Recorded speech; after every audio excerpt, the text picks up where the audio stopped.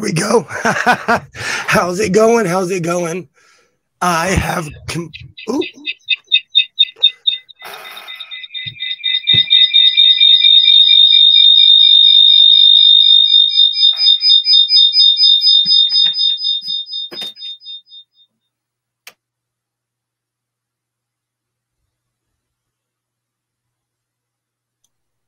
Okay.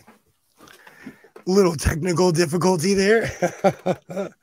How's it going? I'm Godless Sewing, and I have not only lost my mind, but I have lost my voice. Another beautiful day here in sunny Southern California. How's everybody doing? Liz, very good to see you. Awesome, awesome.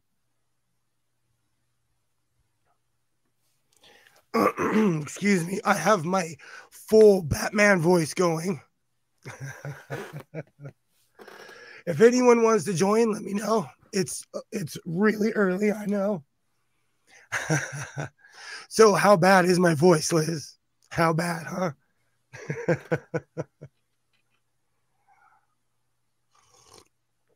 Oh, but I have my Earl Grey pot tea, so I'm ready to go. You know, it's been unseasonably warm here in California, so it doesn't even feel like Christmas at all. At all. And I'm not necessarily a Christmas fan, so that's okay.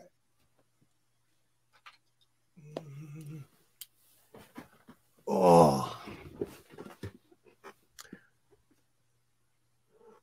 So I thought I was going to pull out my brother PE 535, which is over here.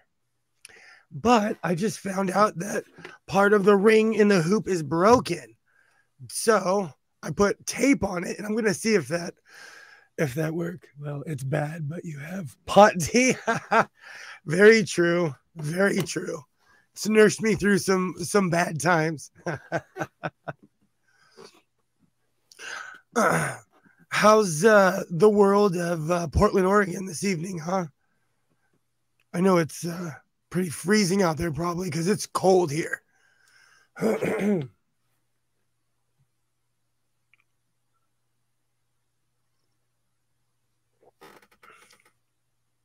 I bought this fancy webcam thinking it would be better than the other one I had, and it's exactly the same. The only difference is that it comes with a around the camera. That's like literally the only difference. But the quality's good, but it doesn't necessarily give me what I want. But isn't that all technology? I'm losing my voice because I'm working in the cold. It's 38. Yikes. Yikes. Alexa, what's the temperature right now? Right now, it's 50 degrees Fahrenheit. Well, at least my computer knows that. It knows my voice when I have the Batman voice going.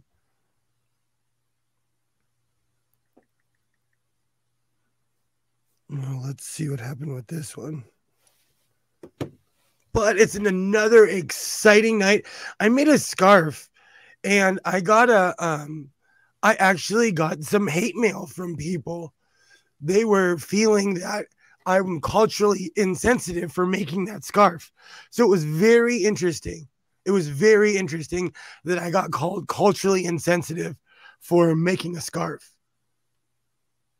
Which still, honestly, it's some material that I bought from Hobby Lobby, you know. But no matter what you do, someone's going to complain about it on the internet. What did I do with that scarf? There it is. For the first time in a long time, I received a lot of hate mail for making this. So you know I have to show it on the live stream. It's actually not as cold as it has been, but it's going to be probably freezing tonight. So, how's everybody doing? I see a few people watching. Liz is in the chat. The great moderator, Liz. It's because it has an African print. I received a lot of hate mail. It's been a while. It's been a while since people watched my video and went to Twitter to send me private messages. It's weird. You know, I made a video about cultural appropriation, and because of the internet, we can see each other around the world. You know, you don't know what my background is, where I'm from. And it was hilarious to watch people get angry because I made an African print scarf. It's hilarious. Quite a few people have sent me messages too. It's no one in the community or no one that I know, you know, but quite a few people have sent me hate mail. Oh, but you know what? Like, if you're on the internet, you have offended somebody just by your presence. I wear heathen patches on purpose. So we're all trolling each other, I guess.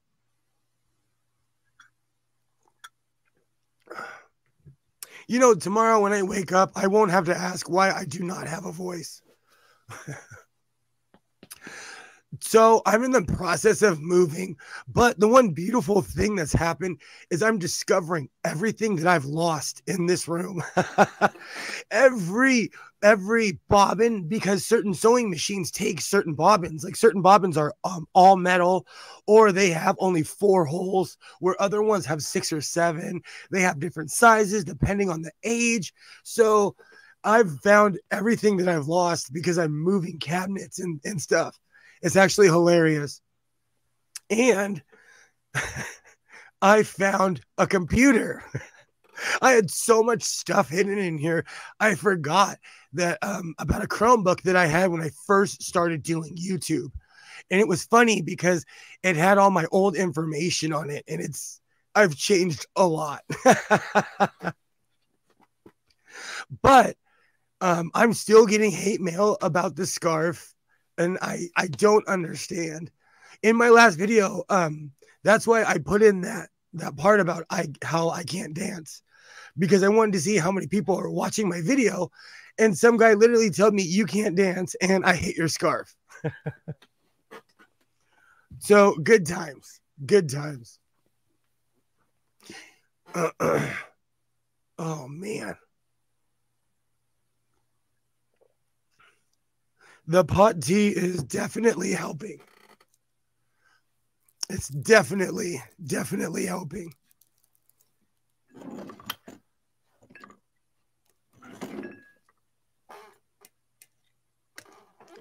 So what's going on tonight?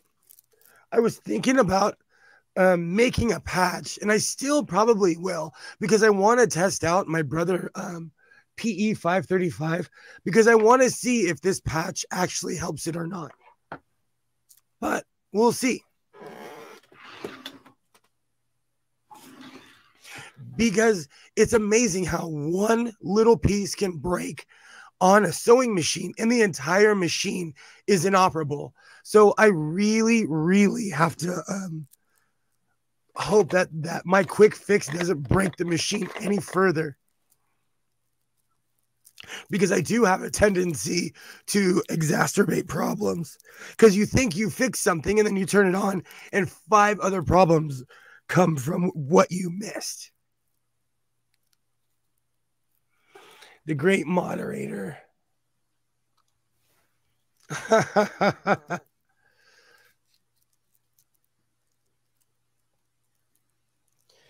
Be safe. So I have my sewing machine from 1913. And, you know, it's the first time that I plugged in something and it didn't start a mini fire. I'm actually still kind of shocked on the fact that it worked. And it's a 109-year-old sewing machine. And, you know, after I replaced the belt, it fired right up. And honestly, that's rare. Because with antique sewing machines, you are asking for a fire. You are asking for something to get set on fire.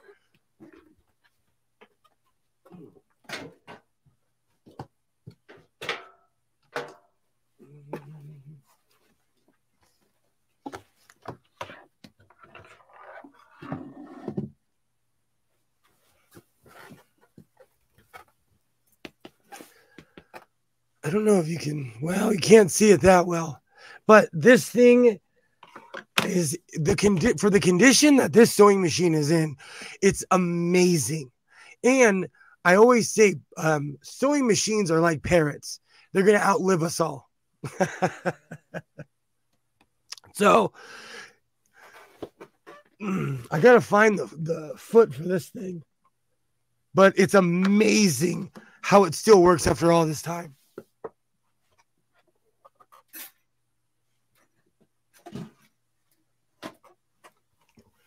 And for those who think I'm kidding, this is an electrical fire waiting to happen.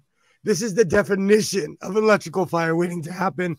And that's why I was kind of scared when I went to plug this machine in originally, because every time I've ever plugged in an antique plug just to see what would happen, it's either tripped the breaker in this room or started a fire. My white rotary literally shot a spark at me. It was not kidding. And I learned a lesson that day. And yes, I have almost completely lost my voice. It's the plight of a loudmouth. Let me grab the plug.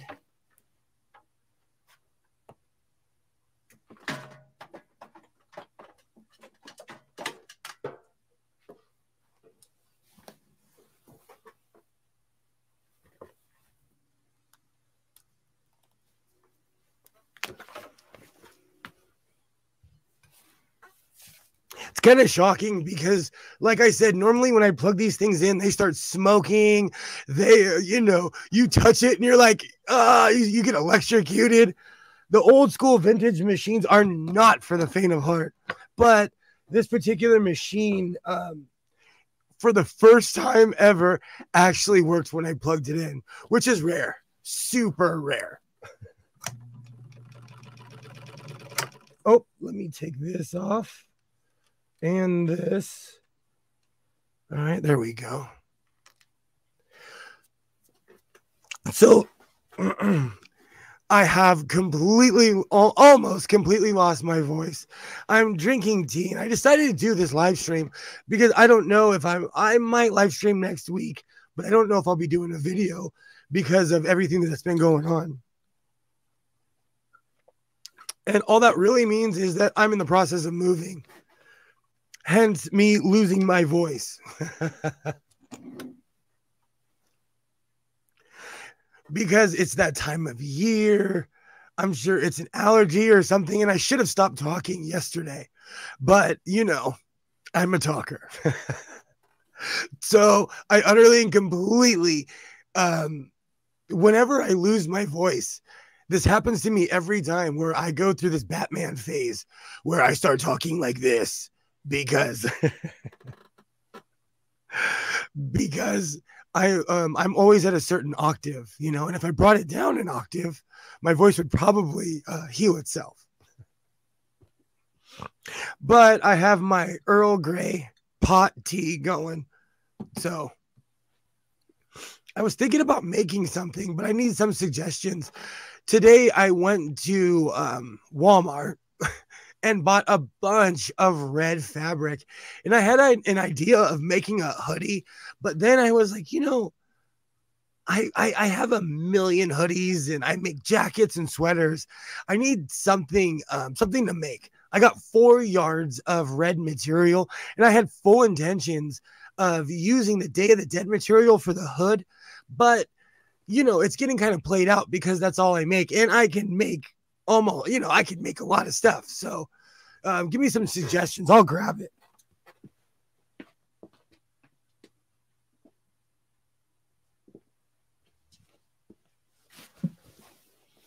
But I got this bright red material, and I also purchased some Day of the Dead material because I love the pattern.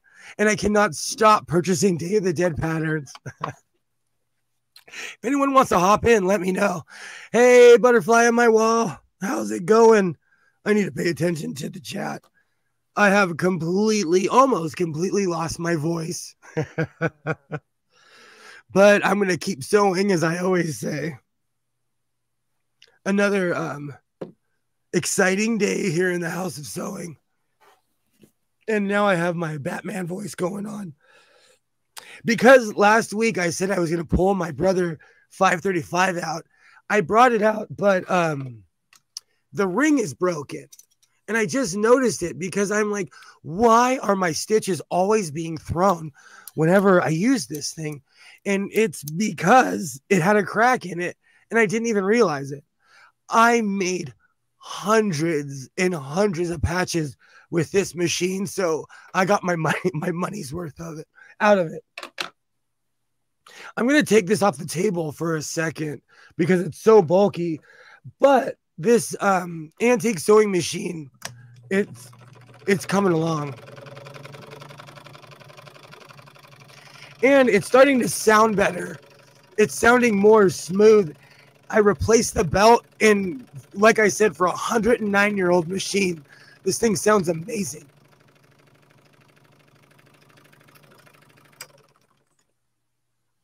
All right, let me unplug that. How are you doing tonight, butterfly on my wall? Liz, I'm glad that you're back. You know, you have quite a dangerous job. You have quite a dangerous job. And it makes me laugh because there's not too many people that would take your job. Or that you know, there's not too many people that volunteer. But you actually have a really dangerous job.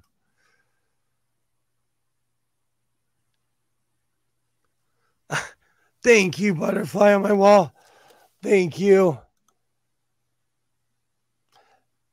No, it's a combination of moving. I was out in the country, but I was out in the mountains, trudging around. And I'm a talker, so I felt it. I felt that I was losing my voice, and it just progressively is getting worse and worse. Oh, that's awesome. That's awesome. You know, it's funny that you would say that. Isaiah is with my ex-wife. And so I'm alone. And this is the first time I've been alone in a long time. I think that's another reason why I decided to live stream, even though my voice was gone, was because Isaiah's at his mom's house, you know, and it's times like this when I usually will like people are like, how did you make a sweater in one night? It's because my son was with his mother. He's usually with me Monday through Friday, but because it's the holiday season, his mom's taking him to go see Christmas lights. And, you know, they're going to go do the Santa thing. And, you know, I'm Mr. Bah Humbug. So I encourage them to go out and do Christmas things because I'm not necessarily the most Christmas oriented person. Oh.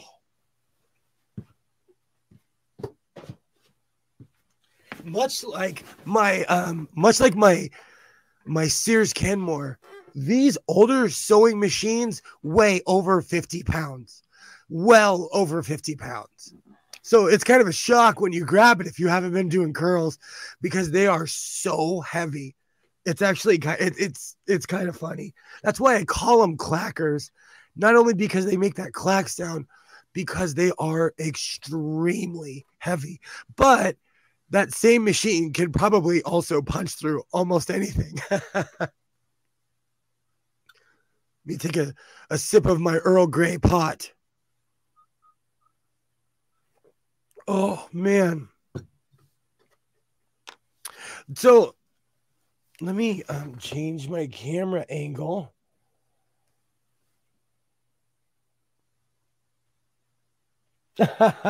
Same here, butterfly on my wall.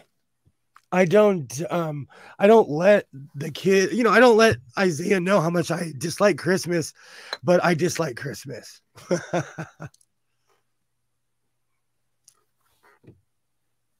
I know. What's the weather like where you are, Butterfly? Because it's freezing in Portland, Oregon, where Liz is, and it's mild to moderate here in California. We're about to experience what they are calling an unseasonable Christmas, which just basically means that it might be 80 degrees on Christmas. So we'll be like Australia.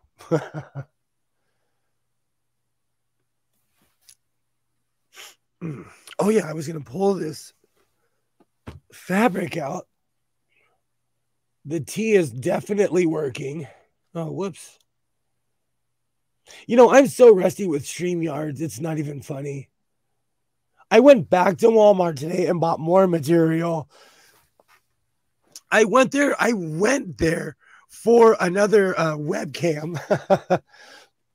Oh, excuse me. And I ended up purchasing more material. Where? Okay, settings. Here we go. But for the first time in a long time, Walmart actually had a decent price, because most of the fabric I buy is like $9 to $10 a yard. And so this was much, much more cheap. This was like $3 or $4 a yard. And one of the reasons I started wearing red is because it dawned on me I never wear red.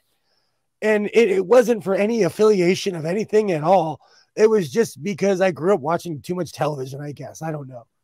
But I've incorporated red into my clothes, into the things that I do, because, I need to expand my horizons, as they say. Because, excuse me, all I wear is black clothes. Like, quite literally, all I wear is black clothes. So I definitely, okay. I do have my Batman voice going this evening. So I bought 4 yards of this material, and I don't know what to do with it.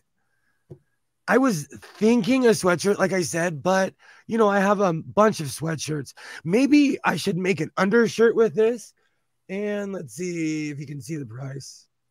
I paid $13.76 for 4 yards, which on my side of town is a deal, because where I live, everything is overpriced. They price gouge us for everything here. So I feel lucky for paying that price, especially at Walmart, because they're slowly raising their prices.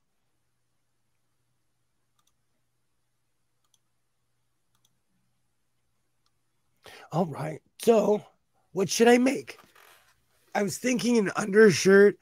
I'm thinking about making hodgepodge overalls with all the scrap pieces I have, because I have material that will hold up, but it's like a half a yard, or something's cut in a weird shape because I used it in another project, So I'm definitely weighing what I should do with this. Because I buy a lot of fabric, and I also own a ton of fabric, and I watch a lot of sewing YouTube to get ideas, and people have some really cool ideas, but like, I'm not a furry.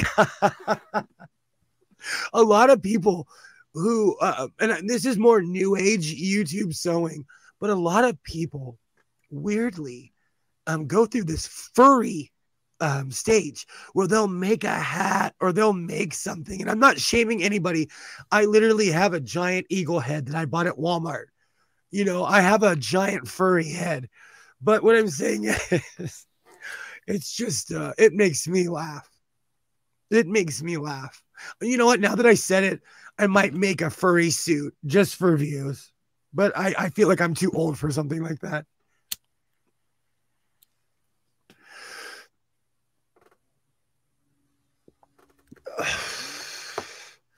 So, like I said, for the first time ever, I've received hate mail for my scarf.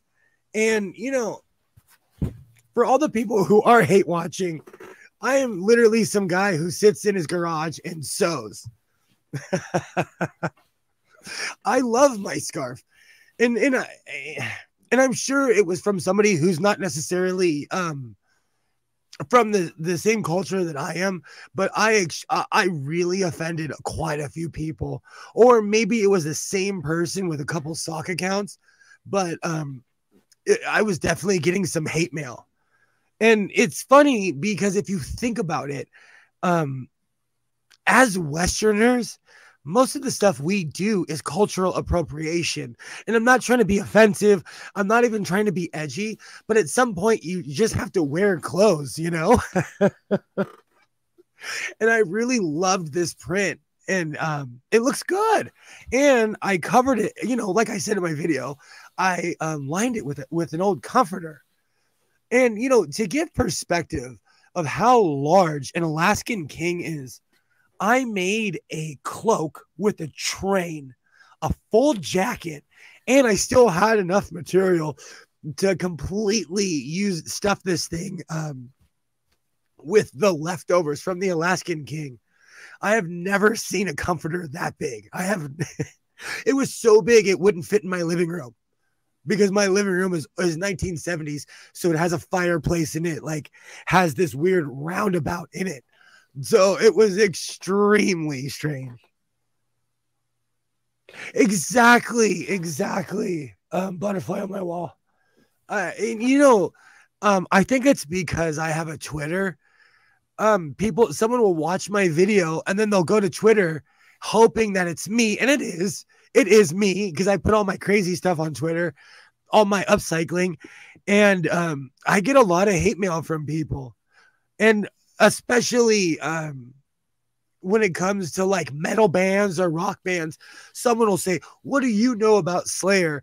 And I'll tell them the truth. Like, I don't know. I've only seen them like 19 or 20 times.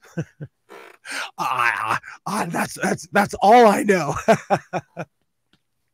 You know, so it's one of those things where if you're on the internet, you're going to offend somebody, you know. You're going to eventually run into a crowd of people who just just flat out do not like you. But it's a strange experience receiving hate mail, you know. It's a really strange experience. Especially nowadays. Like, you don't know. You never guess where someone's from or what country they're from, you know. Excuse me. Because English is such a widely spoken language, you never know where someone's coming from. Oh, Gen X, Soista. You should be, I should be paying you at this point for the ideas that I like it. That's a really good idea. Do you know my poppy jumpsuit really inspired this weird grease lightning thing inside of me. So I like that idea of the Elvis Presley jumpsuit. I was thinking about making capes. I don't know if anyone knows who Walter Mercado is, but he's this man who he was famous in Mexico for being a psychic. But he would make the most flamboyant capes on planet Earth. I was thinking about going full Walter Mercado and just making like just full superhero capes with the matching suit. Gen Xoista, thank you. That's another idea that I'm going to follow through on. The poppy, when I put the collar on that poppy, what was supposed to be coveralls, yeah, I am obsessed with Earl Grey. Butterfly on my wall. I am absolutely obsessed with Earl Grey.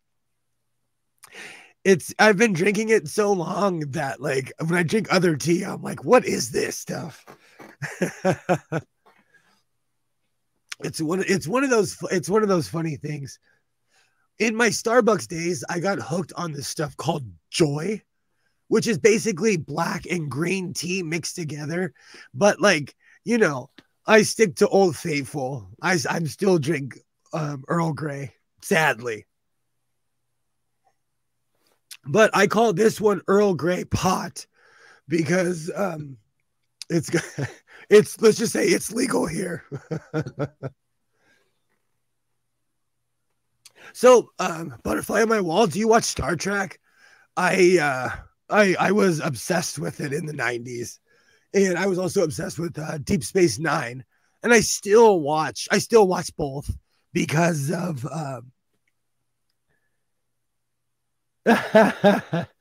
Twinings makes it an extra bold. Really good. Absolutely. Absolutely. I'm a huge tea fan. You know, you can tell how I'm feeling depending on what I'm drinking.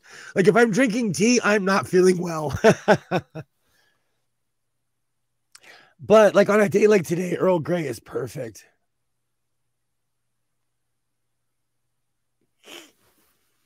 Oh man, the temperature is definitely starting to drop in here. I can feel it.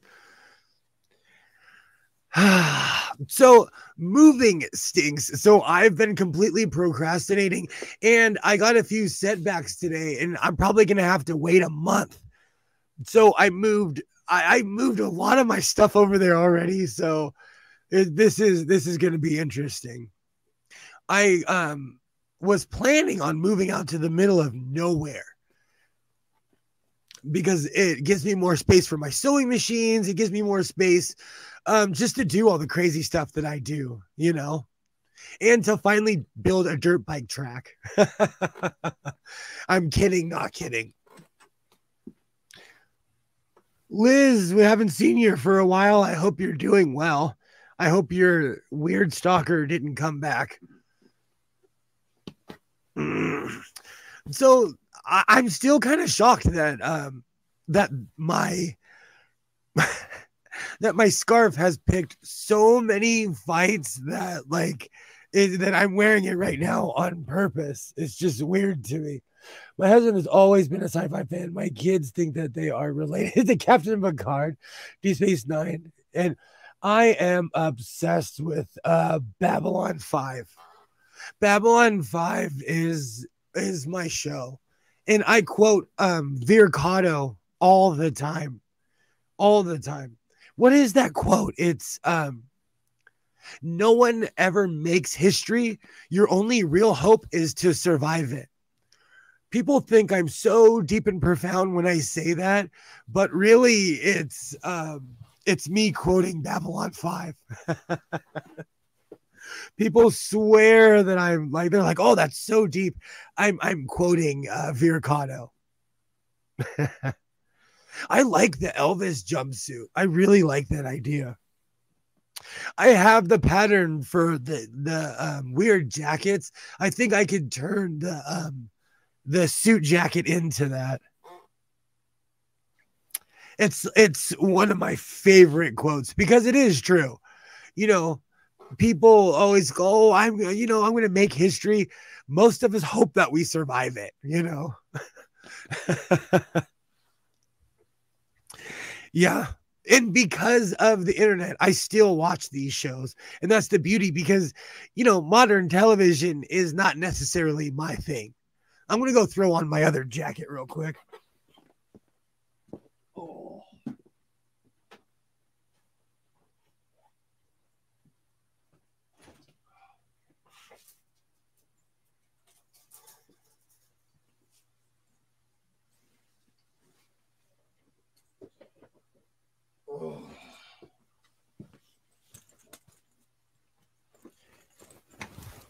Oh, okay. That's better. I had to put on the warm coat. Do you know what's funny is that my scarf gets me hate mail and I walk around with this thing in public and people say, hey, that's a really cool vest. You know, so it's funny how offended people get online over the most trivial thing, you know. I root for people. I want people to be successful and happy, you know? I don't go around the internet looking for drama, even though it's there and it will find you.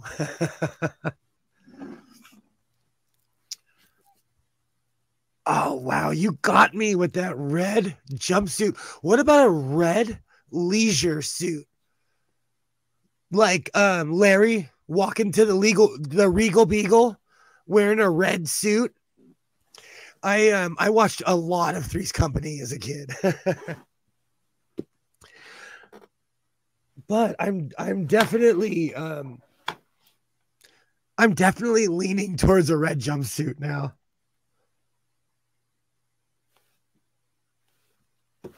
That's not a bad idea at all. I'm gonna make a T-Birds coveralls too, because I watched Grease way too many times as a kid. So I have to, make at least one T-Birds thing, or the next leather jacket that I buy, I'm gonna put T-Birds on the back. It's been a while. That's actually something that I've wanted to do, and for everything that I've made in here, I think it's time to make a T-Birds jumpsuit.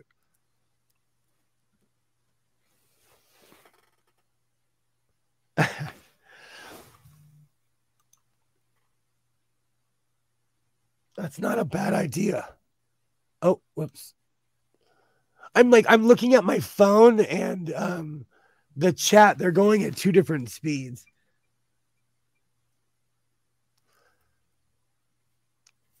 I love the jumpsuit idea. I think that do you know what's funny? It's not rare for someone to walk around wearing coveralls where I live. So, nobody would flinch if I walked around wearing a red jumpsuit. Well, at least on this side of town, nobody would even react. I'm definitely going to do that. That's not a bad idea at all. That's why I made the scarf, because I've made a bunch of jackets and I'm thinking about quilting, but I'm not necessarily a quilter. I every once in a while I'll make a quilt, but it's not something that I do all the time. And I consider quilting addicting. Like every time I make a quilt, I'm like, all right, I'm just going to add one more one. I'm just going to keep going. I'm going to keep going. And then it's I have a huge quilt over here that I never finished. It just was never ending. And I kept on adding fabric.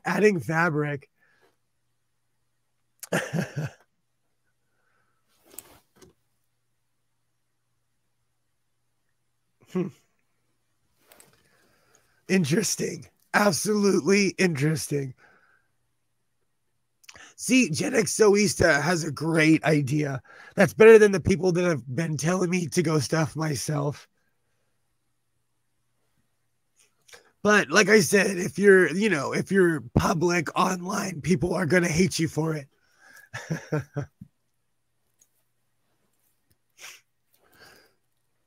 So, another question I have for anyone who owns a Brother PE 535, the ring inside of this is broken. And so is that the reason why it's not throwing good stitches anymore? Should I just knuckle up and buy a new ring for it? Because I feel like this thing should not be messing up as much as it is. It's only a year old, So I'm extremely curious to see, should I just buy a new hoop for it? Should I throw the whole thing in the trash? I'm kidding. I would never do that. But the machine has become semi-useless, and it's weird to me that it's not working. You know what? Instead of talking about it, let's make a test patch and see what happens.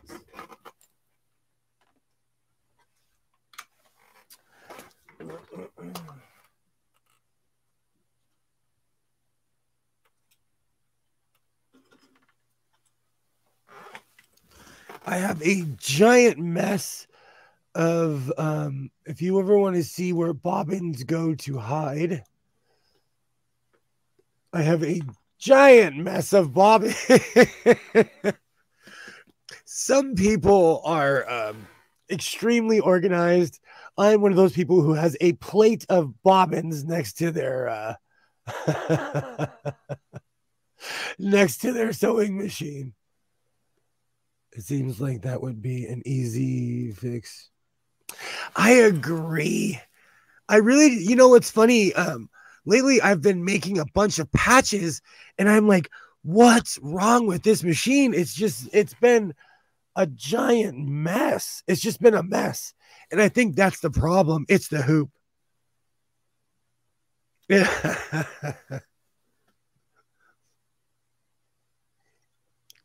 Well, I always have plates around for my cups, but as you can see, the cup is nowhere near a plate. And so it's my bobbin. So it's become my bobbin plate because they were supposed to be for all of my coffee cups that I always have in here, but I end up putting it on my mat anyways.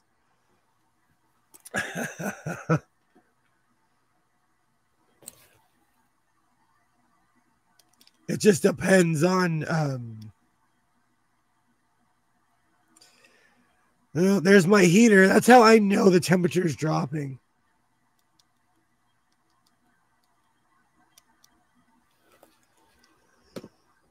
All right, let's pull out a bobbin and let's see. I have a bad feeling that's the problem, but I'm always for finding out if that really is the problem. All right. Do you know what's funny with my 109-year-old sewing machine is less complicated than my brother PE 535, or I should say less frustrating. That's not a bad idea, butterfly on my wall. I have quite a few unstable bobbins myself.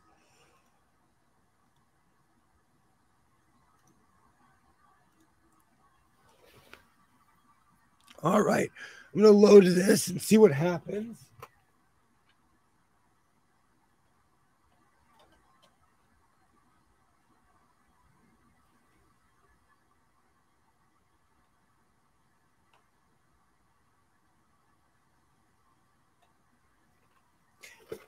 It's, I don't want this machine to go to waste.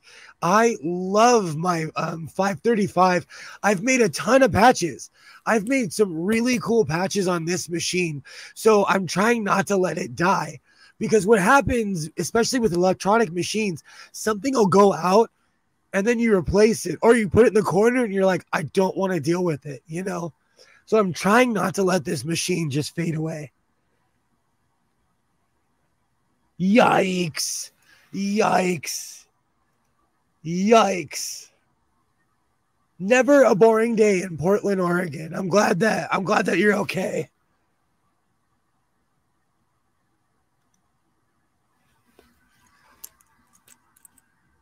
See, like I was saying, like being a security guard is a really unappreciated job.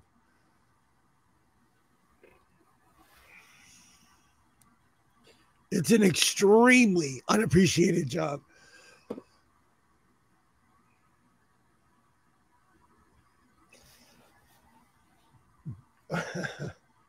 Portland, Oregon is not for the faint of heart.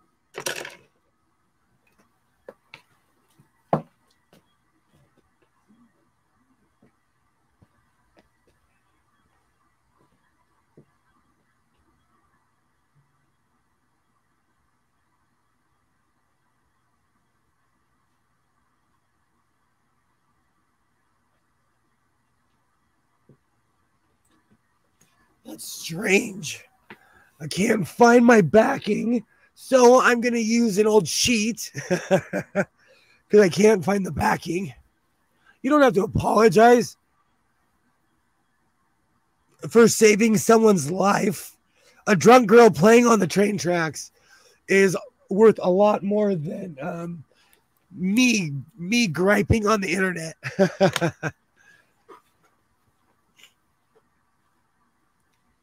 All right, where is that material that I've been hoarding forever? I usually do not purchase these for patches, but I couldn't resist. I recycle everything, so I recycle my patches, everything, but I decided to go out on a limb and buy this just to see the quality of it. But I'm definitely going to replace the white with the red.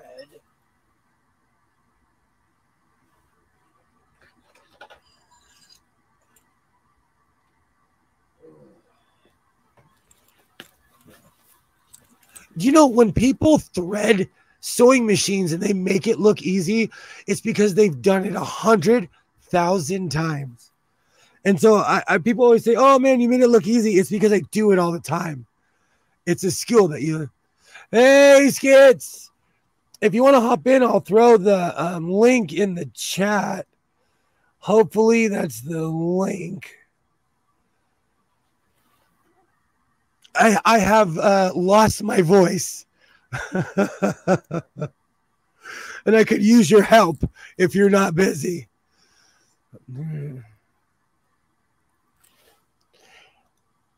Grandkids are the best. Absolutely. My mom spoils Isaiah. Absolutely just spoils him. Oh, man.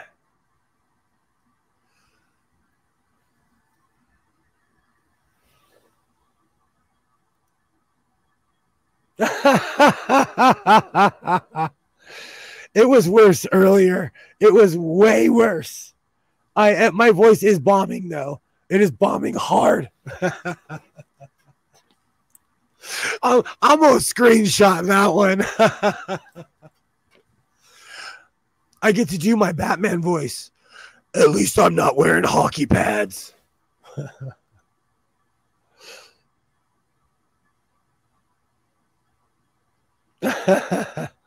Dancing on the train tracks is dangerous.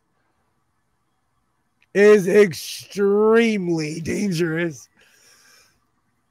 Oh man, did I just mess up that thread? I did. But I have this stuff.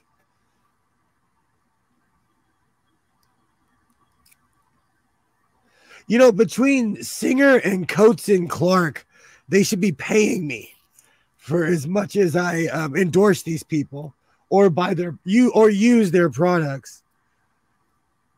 Especially Coates and Clark.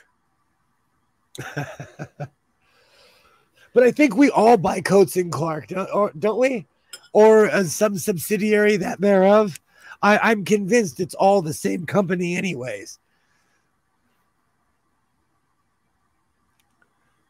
Was she like...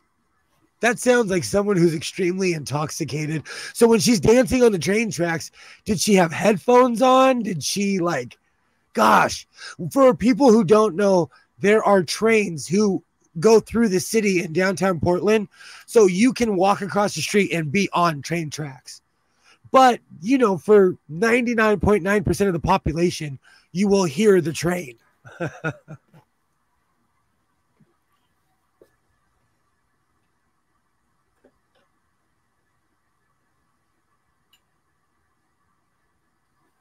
Okay.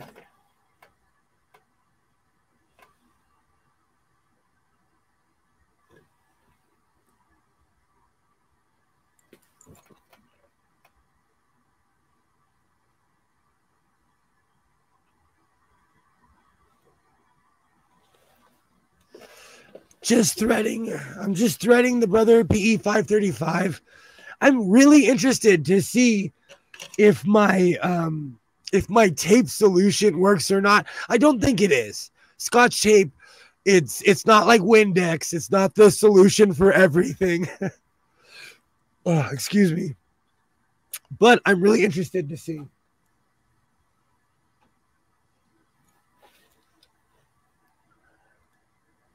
She wasn't wearing headphones, but we have had several very fast Amtrak trains that drive through here, and I was afraid that she was going to get mowed over. Yeah, they don't slow down. Portland is old school. Portland, Oregon, like the trains run through the middle of the city. Quite literally, they run through the middle of the city.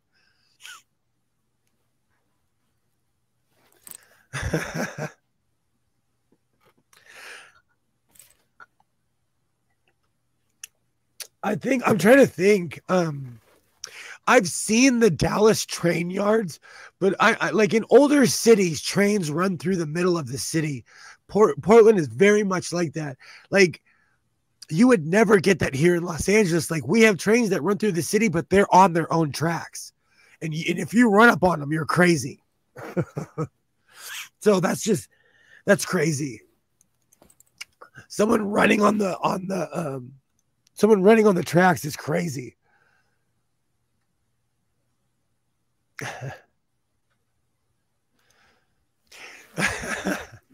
The grandkids are the ones who always get spoiled and then sent home back to the parents.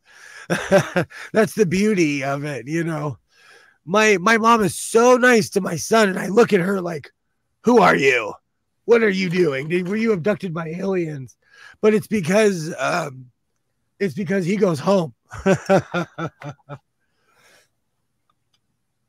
I can't believe I showed my plate of bobbins. It's actually kind of embarrassing of how disorganized I am, because like I have all my Singer power cords together. I have all my brother power cords. All my older power cords are together, and then I have a very disorganized plate of bobbins. but I have quite a few colors here. Oh man. Okay, so I have a question. For people who sew, when you thread a sewing machine, do you use the needle threader or the automatic needle threader, or do you do it yourself? It's just a question that I have.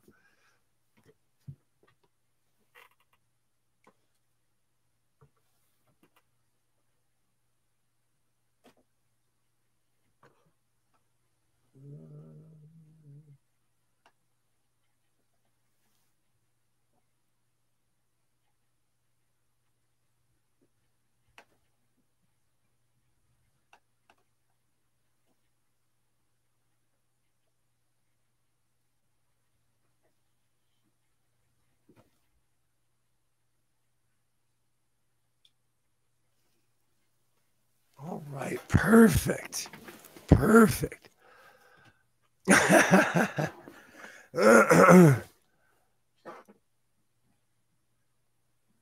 Well, I get tired of threading them all the time, and I had an automatic bobbin threader, and I burnt it out.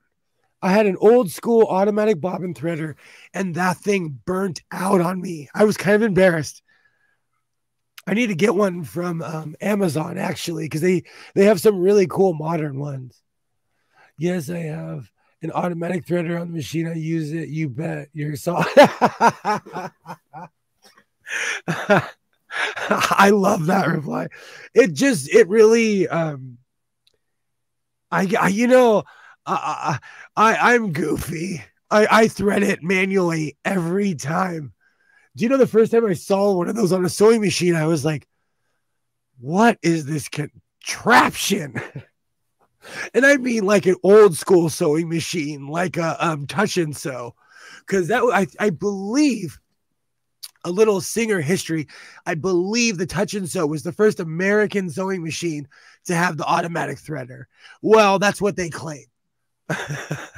I've watched their commercials so many times. I'm quoting facts from the 1970s.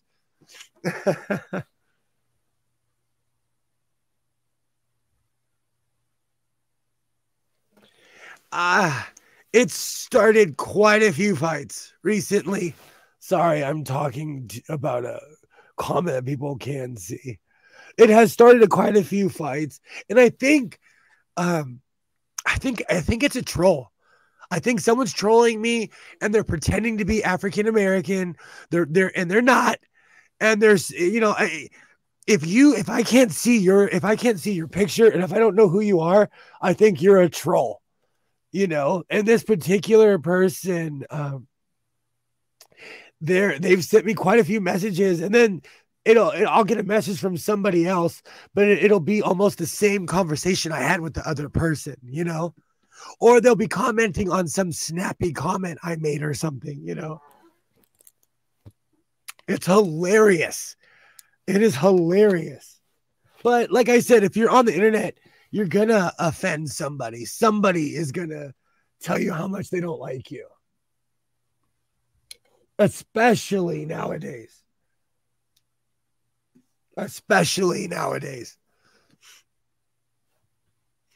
And let's be real, Twitter. I didn't think Twitter can get any worse.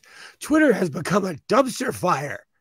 Every weirdo wannabe, like, I'm literally a dude who posts clothes and I comment on British politics because I don't sleep at night, and I watch Sky News at 11 o'clock at night all the way till almost 4 in the morning, So I know more about their politics sometimes than ours.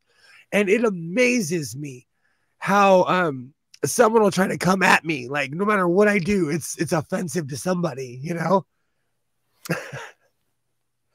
Not knowing that you have the power to walk away. You have the power to turn it off. But like I said, no matter what you do on the internet, you're going to offend somebody, or they're going to tell you how much you offended them. And I unraveled this the wrong way because I'm trying to not get it on my tee. Oh, joint down. Yeah, I think it's a mega troll. I think it's somebody who's just like, you know what? My problem is that I didn't get into like the internet until I was almost in my 40s. And so there's a lot of things, a lot of nuances where I'm like, is this person for real? And they're not. Because I go outside and look at the trees every once in a while. I like to go out in nature. I like to go out on hikes. And that's not even like I like to go for long walks on the beach. No, I like to be outside sometimes, It's good to unplug every once in a while. Recently, Tobin Templeman made a comment about how he took a break from YouTube. And I was like, you know what? I need to take a break from YouTube.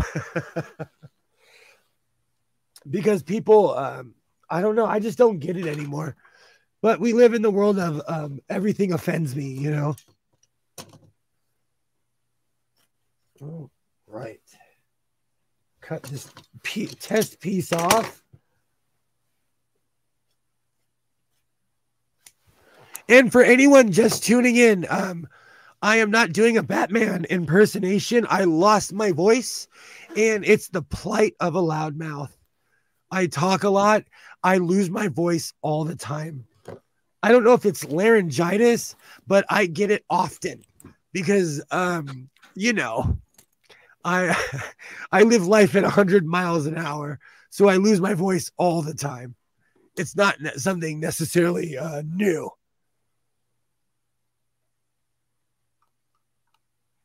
But I sound like Batman. I'm extremely curious to see how this patch comes out.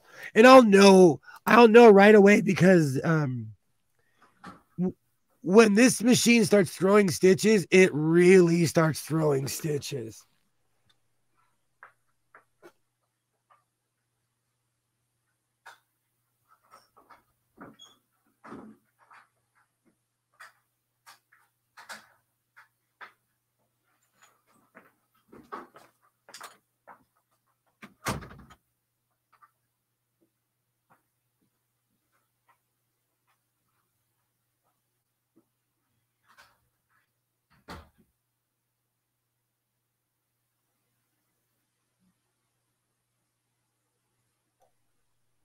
Oh, those echoes trip me out.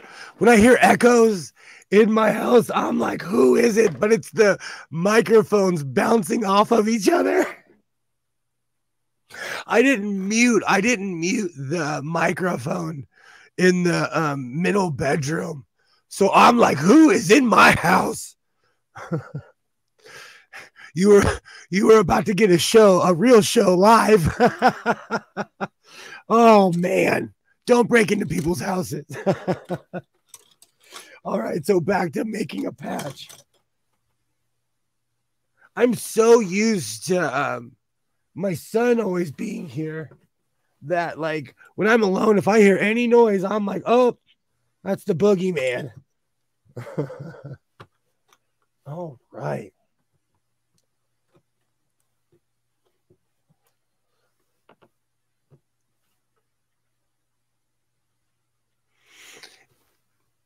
I am really curious to see how this comes out because I have a bad feeling that the broken hoop is the entire reason that this machine is no longer performing like it was.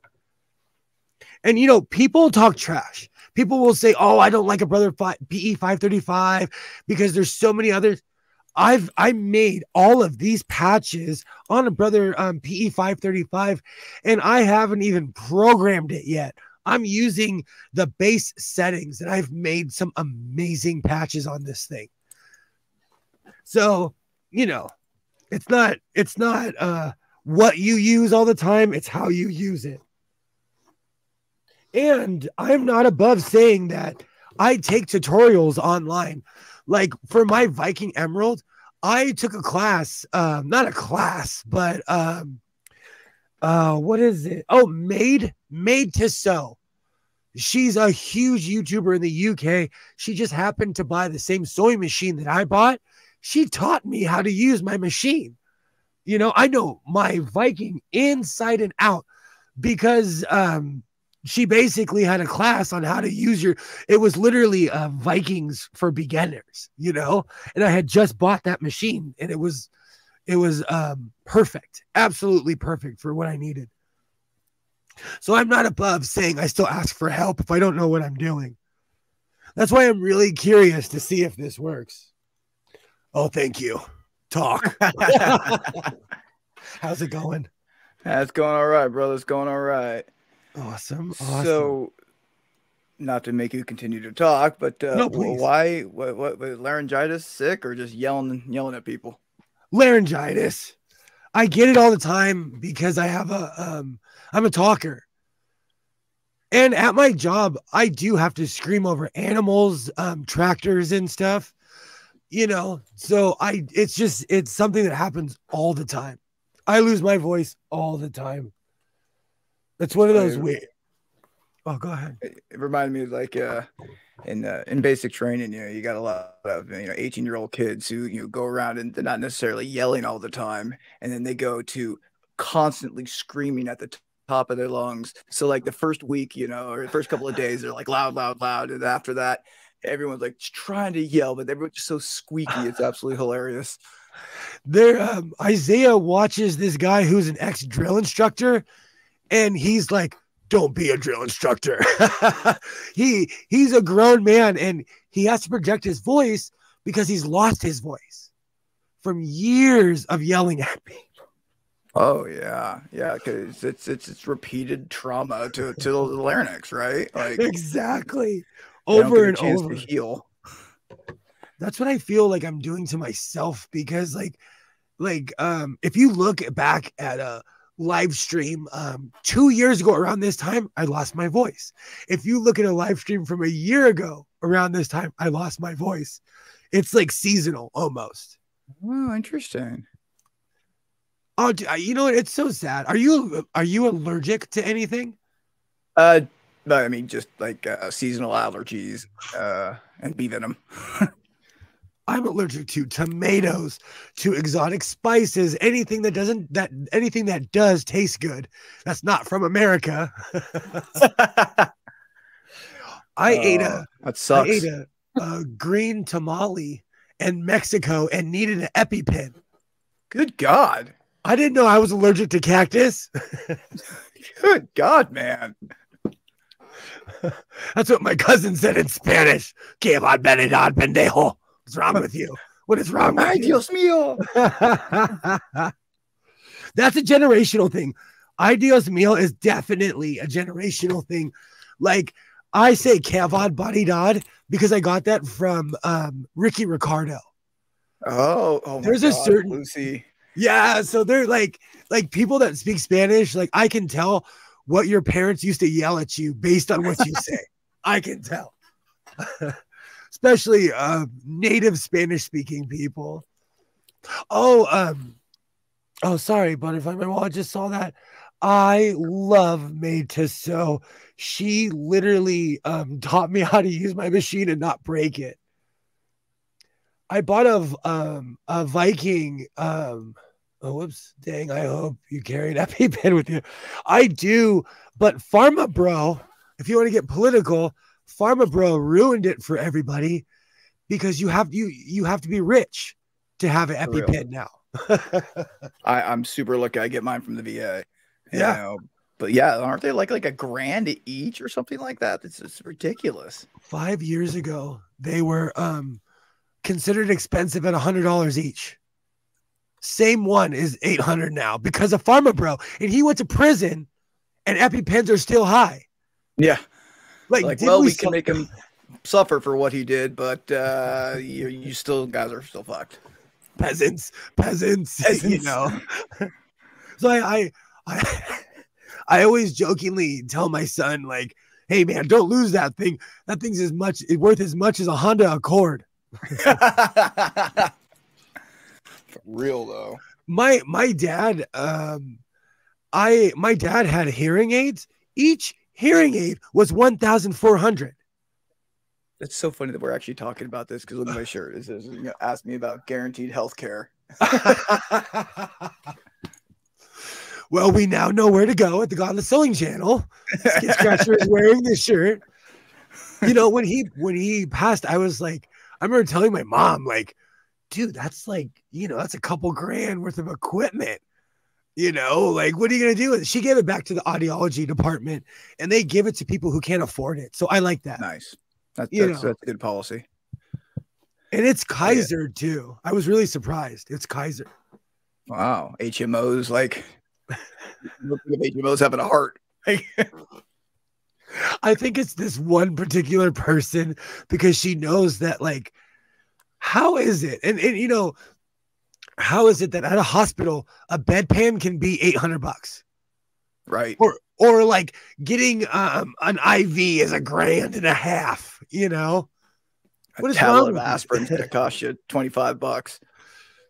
They young parents always take their kids to the hospital. New parents, they charge you. I consider it dummy tax because they're going to give your kid an aspirin, a pat on the head, and say, give your kid some water and then charge you $4,000 for it. I remember as a kid, I didn't understand that concept. Granted, I was very young at the time, but I was feeling, very sick and, hyperventilating. Now looking back, I think I was just having like a panic attack or something.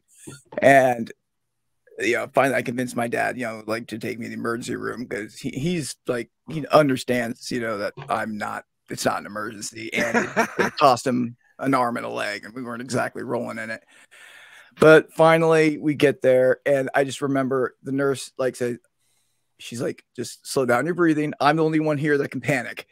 And I slowed down and instantly I just felt better. And they're like, well, that cost like $300 just to have her tell me to calm the fuck down. Yeah.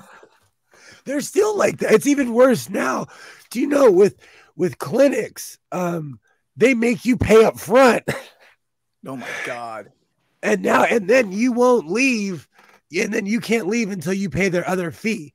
So like if you, it's like and I live in Southern California. So keep in mind the fees are high.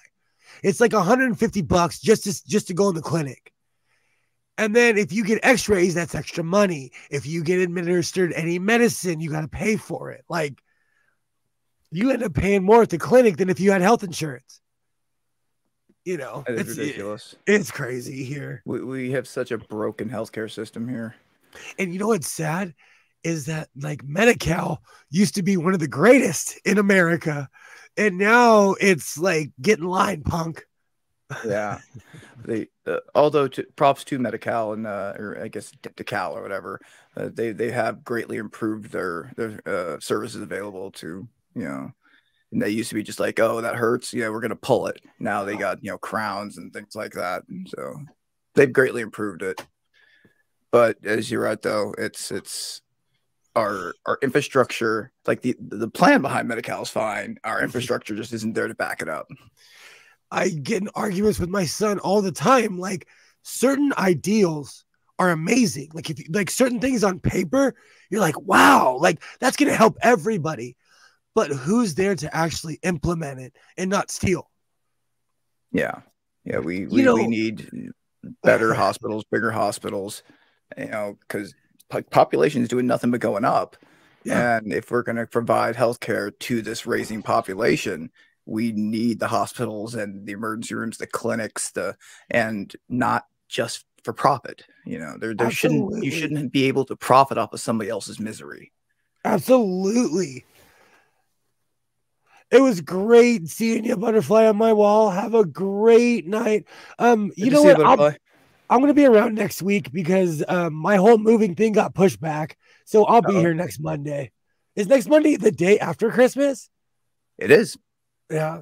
And Liz, it's great to see you, Butterfly, on my wall. Liz is the only other human being who is allergic to everything like I am. Her and we talk about this all the time. Like, I'm allergic to certain toothpaste.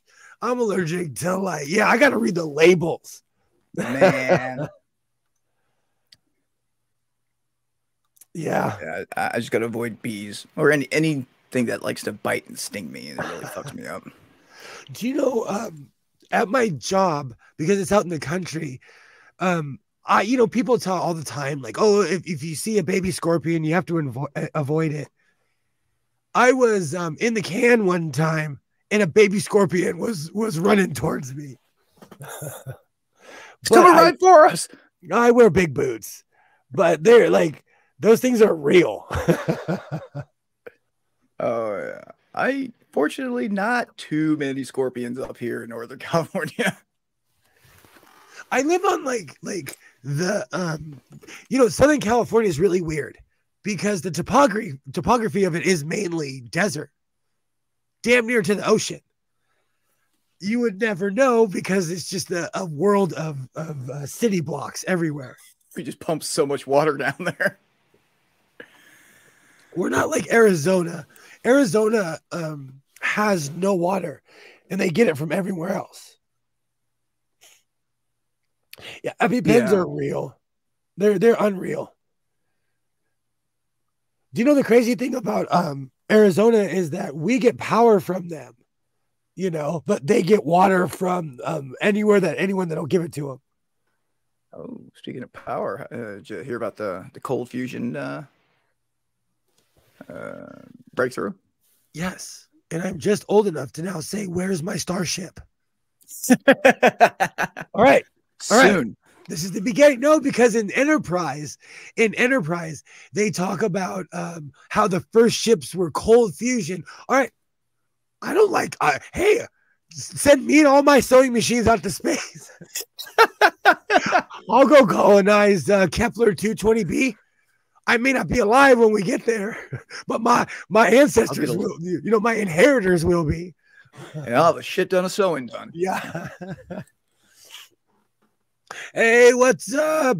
Trusty 8 Podcast, hop in. The link is in the chat. I'll throw it in again. Liz, I do a lot of stuff with California Care Force and do a lot of stuff for just to get universal health care. California and the nation as a whole. That is one thing about California. We have a ton of programs here to help people, but like you said, it's the infrastructure behind it. Because a lot of people love the regional center. I think it's crap. It's one step above autism speaks. And like, I don't know how they've allowed one organization to take responsibility for everyone's kids. I don't like that. I don't like how much power the regional center has, and they don't do anything. But that's more of a. They're a facilitator. They're facilitators for special needs, anything. So for a child, all the way up to an adult. Okay. But they get paid lots of money to interject themselves, and once your kid reaches a certain age and doesn't get certain certain programs, they're kind of useless. So I'm not saying scrap the whole thing, but they're useless to a certain group of people. I gotcha. They need to kind of tighten up their charter or whatever. It's anything that's forced scares me, you know? So it's not that you're forced to have your kid at the regional center. It's just that you're freaking, yeah, you are in a way. Like if you want any special services, you have to go through them, you know? Okay. It's ridiculous. California is just a pile of paperwork. This is true. How's it going? What's going on, Abe?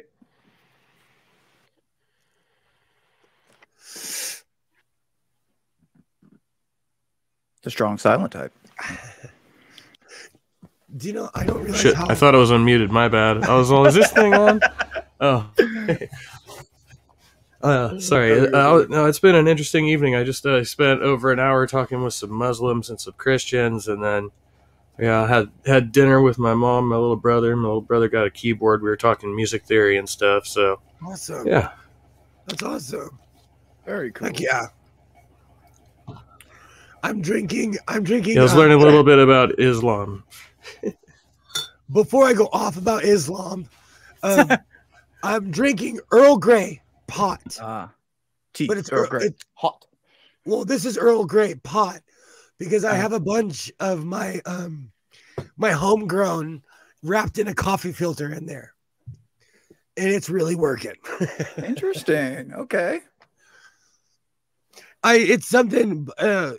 If you make like real natural pot tea, it smells like burnt corn. So I always add Earl Grey to it. The bergamot's a real. I never thought about that flavor. I think I infused like actual green tea with weed, but that was like, as far as I went with that. That was pretty good. It really kicks, and this is stuff I grew in my backyard. This is like. Now it's swag because it's been sitting in a jar forever, and right. it kicks more than if I smoked it. It would just be a big cough, Have you ever boiled like a glass pipe like on the stove and then strained out the like the resin crud and drank that? No, but that's how I clean my complicated pipes that have hooks on them. I mean, it'll taste like dirt, but you just down it real quick, but that'll get you high as fuck, man. It will. Blow the shit out of the resin. I boil this because it has an elbow. Oh, that's funny. I don't know. Because I can't smoke resin anymore, I've shown my big Pee Wee Herman resin ball. I know I have. Have I? Yeah, I think you showed it on my stream a while ago. Yeah. You want to see his kids crash? It's tight, though. I would like to see. It's probably bigger now. This is because I can't smoke resin. I collect it now. I'm gonna get it. You're of the age. Did you watch Pee Wee Herman's Clubhouse? Yeah, I saw reruns. Yeah, I remember the movie when he did the last movie. Oh, that shit made me cry. Yeah. So Pee Wee had a giant ball of saran wrap, and he'd chew a piece of gum and he'd add to this giant every week. And so this is my resin ball. Good God, man. It's huge. My hand, hold on, my hand is humongous. It's huge. God. You could hurt somebody. It's almost fastball size. Yeah. The only way weed's gonna kill somebody. You beat him in the head with that. I'm thinking about buying a hookah and ruining it. Just put it on top. I really am. I don't think my ex-wife told me I should set it on fire and sit in the shed. Yeah, and just like build it like an incense holder or something. Just spark it up and hotbox the place. Because it will There get you you go. ripped, like, and if you tell me you haven't smoked resin, I'll call you a liar to your face. Oh no, I smoke resin all the time. I have to. I'm a scraper. I was a scraper, so like Nowadays, not so much because I dab rather than smoke, so there's not so much a resin per se. There's Yeah. reclaim, but well, how not using is that? either. I don't have the lungs. I wish I had the lungs for that. It hits, doesn't it? Oh, it does. It does. It's great. Like rather than sit down and have to smoke a joint or two, I can do a dab and I'm good in 30 seconds. That's why I smoke so much of what I call the old man that when I buy top shelf, I'll take one hit and I'm like, oh, let me put that down. Let me put that down because it just slammed me. I can't. Which you got this earlier. I was out of weed for a couple of days. This one's Orange Gas, Cool. 26. Sorry. Oh I'm no, pushing out.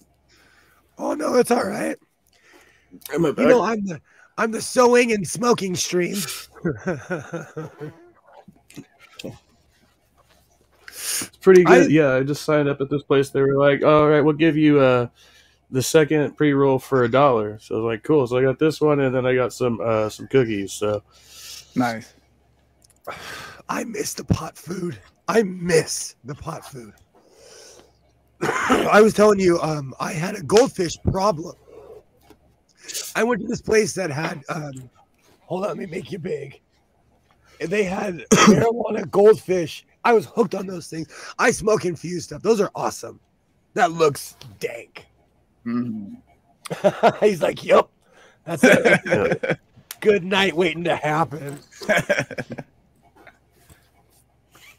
Yeah, when I do smoke, I typically smoke the infused. I got hooked on the Moonrock joints, but they were kicking my lungs. They were kicking the hell out. I had to stop smoking them. the thing I found is they get so resonated at the base. Like you start eating the stuff, you can't even smoke the whole thing. Like I always chuck it in a pipe towards the end because for the same reason, because it's so caked. It's so caked. Man, smoking sure is helping my voice. Right? Yeah. I'm a glutton for punishment. I wasn't gonna do the live stream, but then like my ex-wife picked up my son, and I was like, "Oh fuck, who am I gonna yak at?" someone to talk to. Might as well do a live stream. I mean, we need somebody just to do this every once in a while. Yeah, I mean, he's gonna be so mad. He's probably watching right now, and he's like, "Ah." Hi there. No, my ex-wife really hadn't seen my channel, so I showed it to her, and she's like, "Oh, you're actually doing something positive." No, my ex found my channel, and I had my old channel, and I had kind of talked about our relationship a little bit. I didn't dox her, mention her name or anything like that. It was like, this is one of my exes, blah blah blah, and she got pissed. She called me. She was like, "You can't talk about me on your channel." Like nobody knows who you are. Just chill the fuck out. You know what's really funny? About 2 years ago, my ex-wife said the same thing to me last Saturday. I need to post those pictures. She's like, "Post a picture of my jacket." She's like, "Look at this jacket my grandma made." And I'm like, oh, the difference 2 years has made. Now she wants to be on my channel, Yeah. It was an awesome jacket. It was dank. Her grandma was living in the future. Like it's an awesome jacket, but so last night I watched a video on the Trusty Ape. Was it on your Trusty Ape channel? Possibly. I think I did a couple last night, yeah. About moving. You got me. I had a total chasing Amy moment. I have played myself for women so much. What do you need to know? So you're moving, okay? No, I'm not definitely doing this. I'm just talking about thinking about doing it. You know, I'm like, so yeah. as somebody who's done the chasing Amy or the Goodwill Hunting, I literally got in a car and drove cross country. You know, but it's like, it's not like I didn't like just meet this person. Like I've known this person like for several years. We weren't we were out of contact for a couple of years, but we've known each other for a good like 5 years now, 4 or 5 years. So is it something? Because when you said, "Oh man, I don't know if I could live in cold weather," you got me. Because I moved to cold weather for a woman, and I had to learn. I looked like an idiot for about 6 months because I'd come with my big puffy coat on, 6 layers with a jacket, hoodie, with a beanie on, with earmuffs. That's what I'm saying, yeah. And that's what I, you know, it's one of my big hangups other than the distance from my kids would be, it would be the cold weather. I'm like, man, I would have to be like a bear for like 6 months out of the year or something, you know? I just like wouldn't go outside, work remotely or some shit.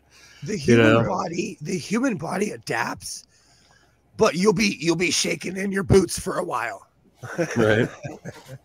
Skids, have you gone from extreme weathers to where you're like, holy cow, I'm in Alaska. What am I doing here? Yeah, well, definitely heat. You know, when we got to Iraq, it was like 130. But yeah, I've been to Alaska a couple of times to go hunting. But I think this one time, this is extremes. It was in North Carolina.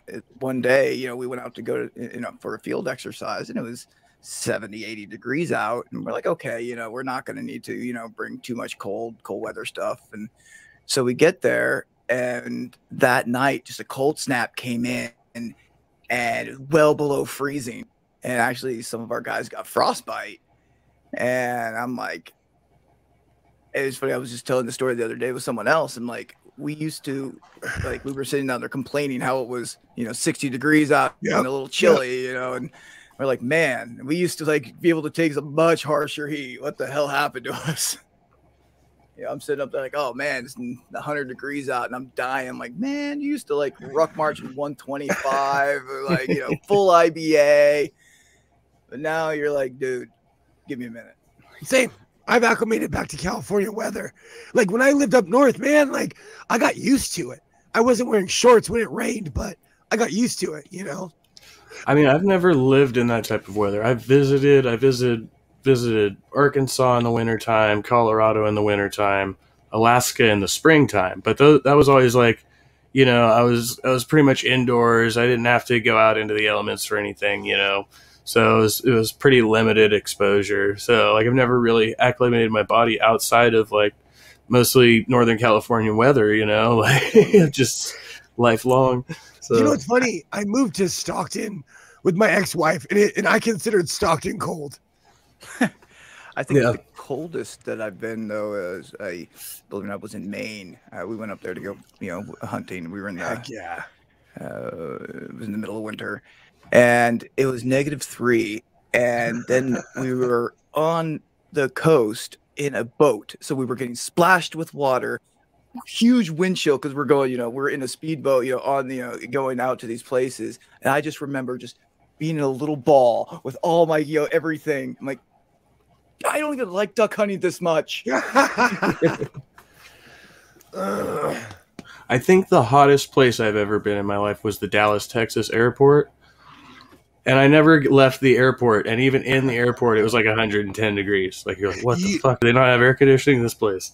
I know what you're saying. Like, you know, it's hot when you're standing next to the glass and you can feel the heat coming through the glass. Yeah. And I was on a transfer. I was a kid. I was flying by myself. I had to wait there for a transfer.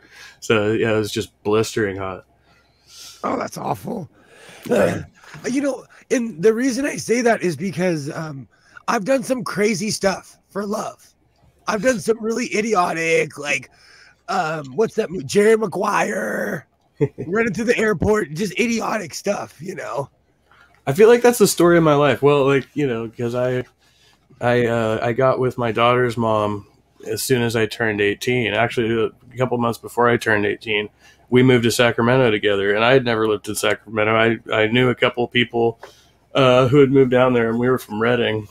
And so she was like, yeah, I got a place for us. Like, you ready? Let's go. We had only been dating for like maybe a month. Oh, wow. And yeah, I was like, yeah, fuck it. I don't know what I'm going to do when I turn 18. Might as well do this. I already dropped out of high school. Like, we're going to get away from, like the tweakers we met, because we had met through friends of ours who were into drugs.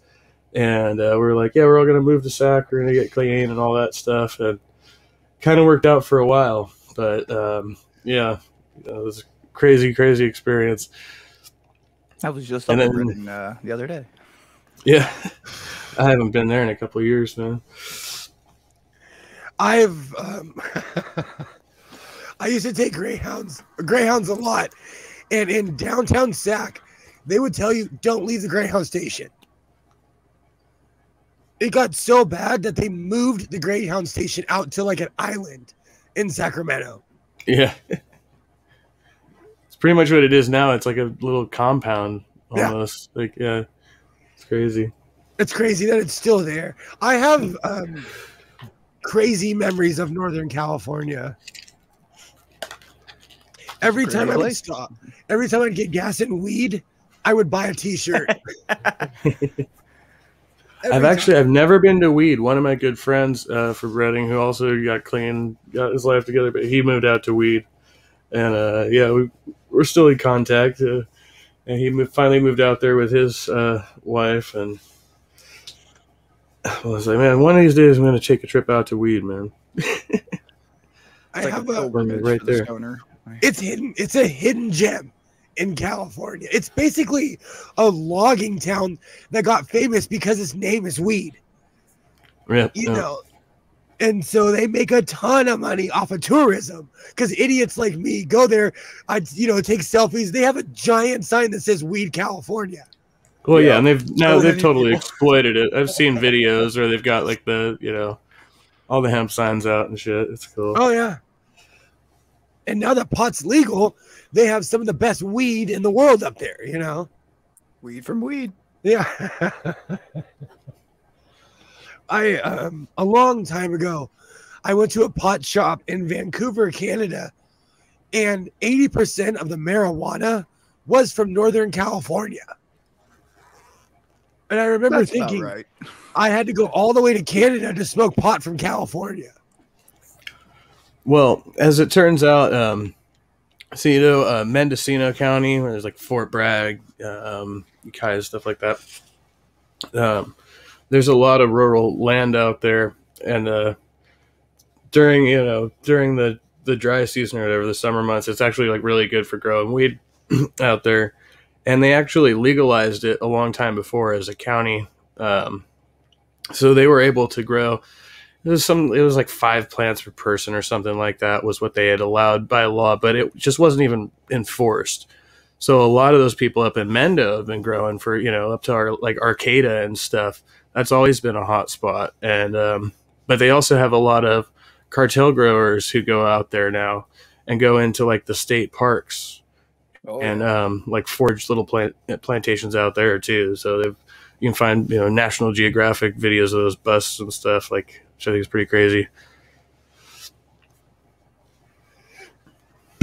Northern Cal is the only place I've ever been where I've seen homeless people with trash bags of marijuana.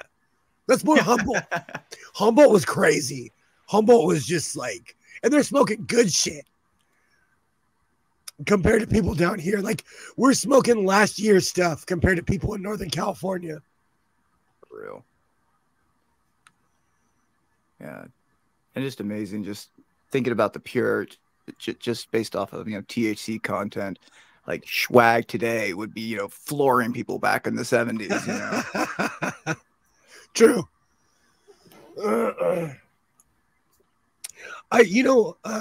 Some of that top shelf stuff puts me out.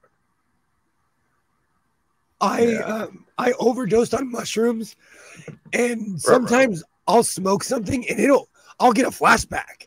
I'll get like that body high, and I'm like, whoa, what's in this stuff? That stuff's hardcore, dude. It depends. Like, I don't smoke top shelf unless it's on sale. I don't front. I buy in bulk. I'm like, I want 14 of that and 7 of that and 7 of that. That's right. They limit to an ounce, right? Yeah, but you can buy an ounce a day, and if you're smoking that much, if you're smoking an ounce a day, get help. Well, I don't know if I told you this story, but when I got recently busted, they busted me for having an ounce of shake and some hash, and I had some buds on top of that. But the ounce they busted me with was an ounce of shake, and I'm not even sure it was an ounce. I argued that with them, and they haven't actually pressed charges on me, but they kept the weed in the shake, which I thought was fucking hilarious. But that's awful. Here they have to give it back. If they don't cuff and stuff you, there's some weird law where they have to give you your marijuana back.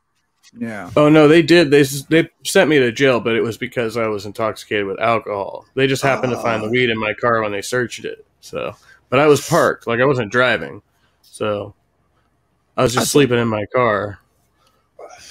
I had a buddy who got picked up. They got just pulled over. Granted, she was dumb. She literally had in the center just openly in the center console a California big old brownie, right, with a big weed leaf on it. And she got pulled over in Texas, and they saw that, and they just straight up cuffed her right there. And what was the fucked up part is like they take this brownie and they put it on the scale. They weigh the brownie and they're like, well, and they charge her for having 3 ounces of weed. I'm like, it's a 3-ounce brownie. It's a brownie. Oh, I'm so glad I can't yell because I'd be yelling right now. It's a brownie. The concentration of weed in this brownie. See, that's another reason why I'm not a fan of Texas. Now that I love butterfly on my wall, but Texas scares me with how much they hate weed. Yeah, or I'm not sure if Nevada still is, but I know Nevada used to be notorious for that too, right? Like you didn't even have a joint. They legalized it. Okay. And like it's weird because like you walk around the strip now, you go to Fremont Street, that's all you smell. Motherfuckers are walking down Fremont Street smoking J's, and the cops are kind of like whatever about it because it's Vegas, Yeah. Texas. Yeah, I remember when we were in Reno, we were kids. We went down to the skate park and we rounded up some pot pretty fast. We just smoked it right there in the park. And it was like, there were cops driving by, but we were like, fuck it, whatever. We just, you know what I mean? Like, and they didn't hassle us, but we were just kids, so I don't know if that made a difference. Helps the tourists. No, this has been like almost 20 years, like 20 years ago now, man. Now I'm an old man. 20 years ago, I see that all the time. When I was in Reno, like 3 weeks ago, I was watching this young man who was in downtown Vegas, live streaming on his cell phone, smoking a blunt, walking past the cops. I was like, man, Vegas has effing changed. Man, there's this YouTuber that I used to watch way back in the day. And his thing was just smoking weed, just going out places and smoking weed. And he streamed himself like walking into this one park and smoking up. And they apparently at some point somebody realized that was like a federal park that he walked into, and they straight up arrested him. They can like Exhibit A, you walking into park. Exhibit B, you saying I am smoking weed at this park. Convicted. What? Wow. So if I go smoke a bowl at the Sequoias, am I going to go to jail or what? You can. Wow. Yeah, because it's a federal law. Yep. Wow. Good to know. I do a lot of camping. So I went into a federal park and I have a bow and arrow. And so when I got my bow, this was in 2016, I went down into a park and I was just practicing with my bow, shooting at an oak tree. And this guy stopped me and he goes, if the Rangers catch you out here with that, they can bust you for poaching just for having the bow on federal land.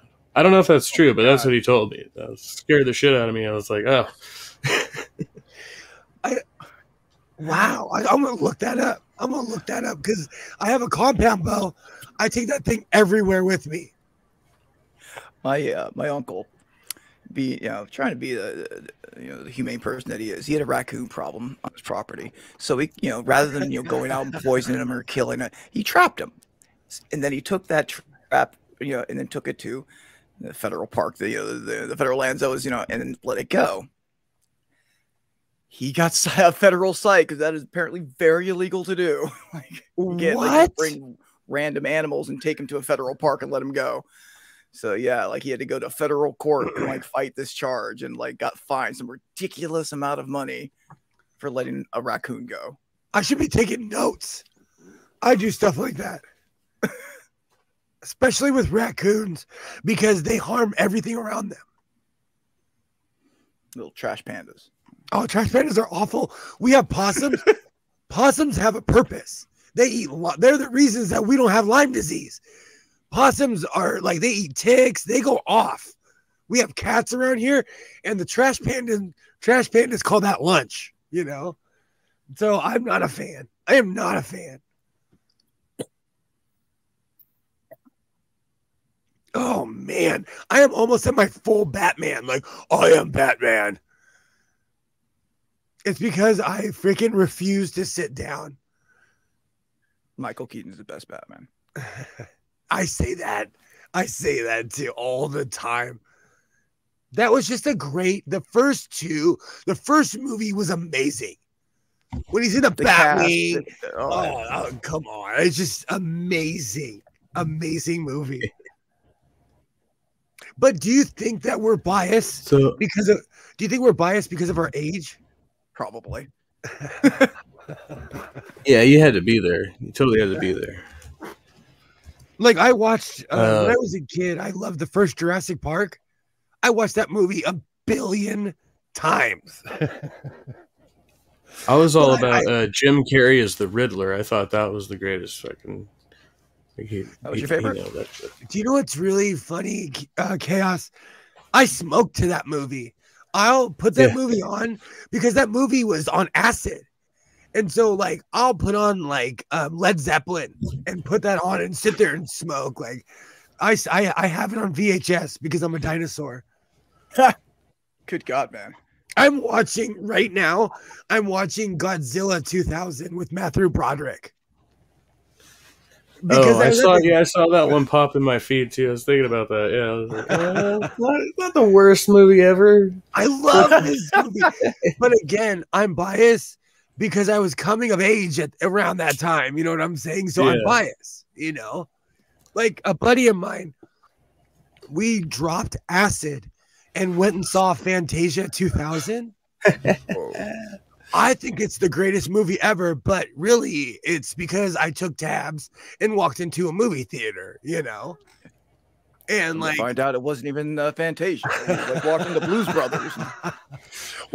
And that was back when because it was 3D and I still laugh because me and my friend the whole movie were like, whoa.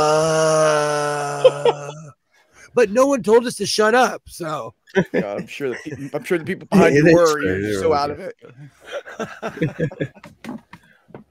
I remember watching Fear and Loathing on fucking shrooms, man. That was off the hook. Oh, it's a great movie.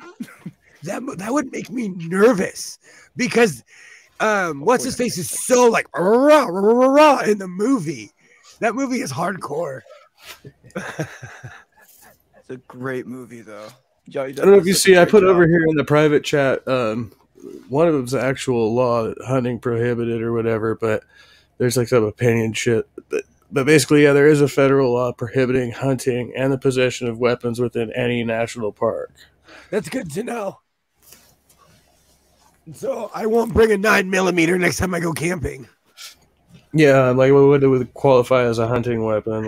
You probably have your knife or something, whatever's legal, but what constitutes a legal knife in California? Yeah, with 6-inch blade, right? If it's fixed. You can't defend yourself with that. I need a Bowie knife, Yeah, they expect you to be an expert knife fighter. No, well, I guess they're trying to minimize the incidence of knife fighting. Is what's going on there. So, So would this be considered illegal? This is my axe. I take this to work with me. I love this stupid thing. Would this be illegal in a national park? I don't think an axe would. No, just anything that you would probably generally hunt with, like especially like if you kept it on a tool belt or something. Yeah. know. I use it for a hammer. Like, an axe is an actual real tool. Yeah, I bring a hatchet with me whenever I go camping as well. Yeah. Oh, yeah. Yeah. Totally. I remember there was a guy up in Reading, as a matter of fact, who they tried to bust him for carrying a saber. He had like a real fucking I don't know what kind of, but it was like a full like 8, yeah, I think it was like a 7-foot sword or some shit. It was huge. Whoa. And it's fucking, but he carried it in a sheath on his hip, and he wasn't, like doing anything with it. He was just carrying it around with him, and he ended up winning the case and getting it overturned. They said, "Well, he's got it in the sheath. He's carrying it properly." Yeah. If you walked around here doing that, you're gonna get 9 sheriff's cars screaming at you, giving you very explicit instructions. Back up, you idiot! Get on your knees. What are you doing? Why did you come here with a sword? What Oh the my fuck? God. Well, yeah, that was the way they kind of did him, but he just cooperated, and he was like, "All right," and he went into court, and the judge saw it his way. He was like, "No, man, I wasn't doing anything with it. I was just walking down the street with my sword, man." To make a statement, right? Like, why else would you walk around with a 7-foot sword? Yeah, you know why? The only reason I say that is because if you draw attention to yourself, the cops are going to start asking you questions. But I live in the city setting.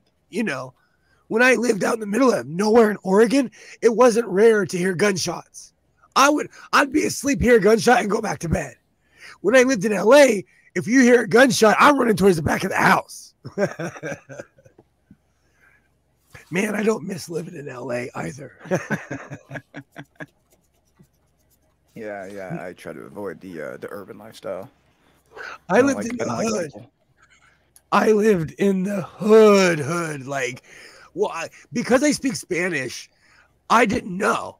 And I had an ex-girlfriend who lived on Hoover Street, which is one of the most gangster streets in LA. And so she'd tell me, "Oh, just move over here. It's less gangster." I moved to MacArthur Park.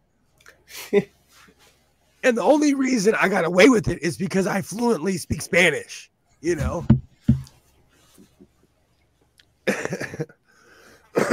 But I saw some of the craziest stuff I've ever saw in my life was living in that area. I literally saw people shooting at each other through sunroofs. And I remember thinking, damn, that shit only happens in the movie, bro. Right? And I saw it literally. I used to go to this Greasy Spoon diner right there on, is that 3rd Street or Vermont? I can't, no, it was 3rd Street. Yeah, because I lived on 3rd and Loma in downtown LA. And I used to go to this Greasy Spoon. And I'm walking home with my food. I'm all excited. And these dudes were literally shooting at each other through a sunroof. And, I'd been in LA for a while. But, I'm from the burbs. And I was like, it was like a movie. But they were aiming at each other. So that no innocents got hurt. But it was real. Yeah, dude. LA is not for the faint of heart. Yeah, I grew up in a very just rural, relatively rural, Grass Valley, if you know the area. Oh, yeah. I know Grass Valley. Had many court dates there. I'm not talking about it. I'm familiar with my previous employer, the sheriff's department there. Oh, yeah. Yes, sir. LA. And the sad thing is that LA is more violent now than when I lived there 20 years ago. So times change.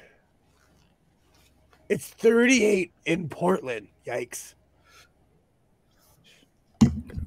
Is it here? And you guys are not that far from Portland. Let me tell you. You're probably closer to Portland than you are to me. That's how big California is. Apparently it was 38 here. Okay. Yeah, you guys are all the Alexa. What's the temperature right now? Right now, it's 43 degrees Fahrenheit. Oh, it's summer. It is. I got summer. 40 degrees. And they say it's going to start raining. Oh. How can you not love the Matthew Broderick Godzilla? How can you not love it? No, I do love it. Some of it is just some of the dialogue is super cheesy because of the era. And I haven't watched it in years, so that's why I was like, oh yeah, maybe I should go check that out again. I bought that and coffee and cigarettes because I've never seen coffee and cigarettes. There's a certain, that's one of the best movies ever. I've never seen it, and there's I've seen clips because of YouTube, but there's certain movies when someone will ask me like, hey, have you seen that movie? And I'm like, no, I'm sorry, my life was horrible in that particular year. I didn't see any movies that came out that year. So every once in a while there's one that slips through the radar, and I was at the Goodwill and I saw it and I was like, holy cow, it's a movie I haven't seen. You know, and for $1, I'm not gonna not buy it, you know. So tonight I'm probably gonna watch it. I have an old school box TV next to my computer over here. CRT, like. Well, it's because I have a Sega and a Nintendo 64, and they do not work. Yeah, damn right. I'm addicted to Star Fox and the old school. You know, from plasma up, the gaming consoles don't work. They you know, or Mario looks like he's on acid. Yeah, it was just designed for that CRT like curved. Yeah. I do a lot of emulators, and I ran out of cool games for the Super Nintendo because there really weren't that many. I got addicted to an emulator that had like Galactica and 1942, where you're just a bomber. Yeah. I was addicted to that, like just addicted to those stupid old arcade games. How yeah, we had a bunch of those at the place I was working last year. I just get it's funny, like with like the games like the Nintendo and Super Nintendo and all the games from my childhood. I remember like, man, it taking me weeks and months to actually, you know, beat these games. And now I play and like I literally beat like Mario in a half an hour. I'm like, God, what the hell? That I totally agree with you. When I was a kid, Sonic 2, like I waited for Sonic 2 to come out. Like I remember waiting and going to the store and buying it. I hadn't played it in a long time. Isaiah and I were sitting here having this in-depth conversation, and he looks at me like a half hour into it. He's like, Pops, you almost beat the game. And I told him and I told him the truth.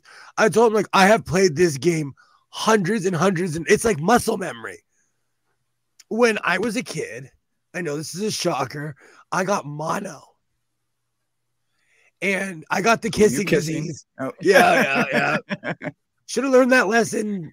You know, it's funny. I'm not even gonna say it. I should have learned the lesson back then.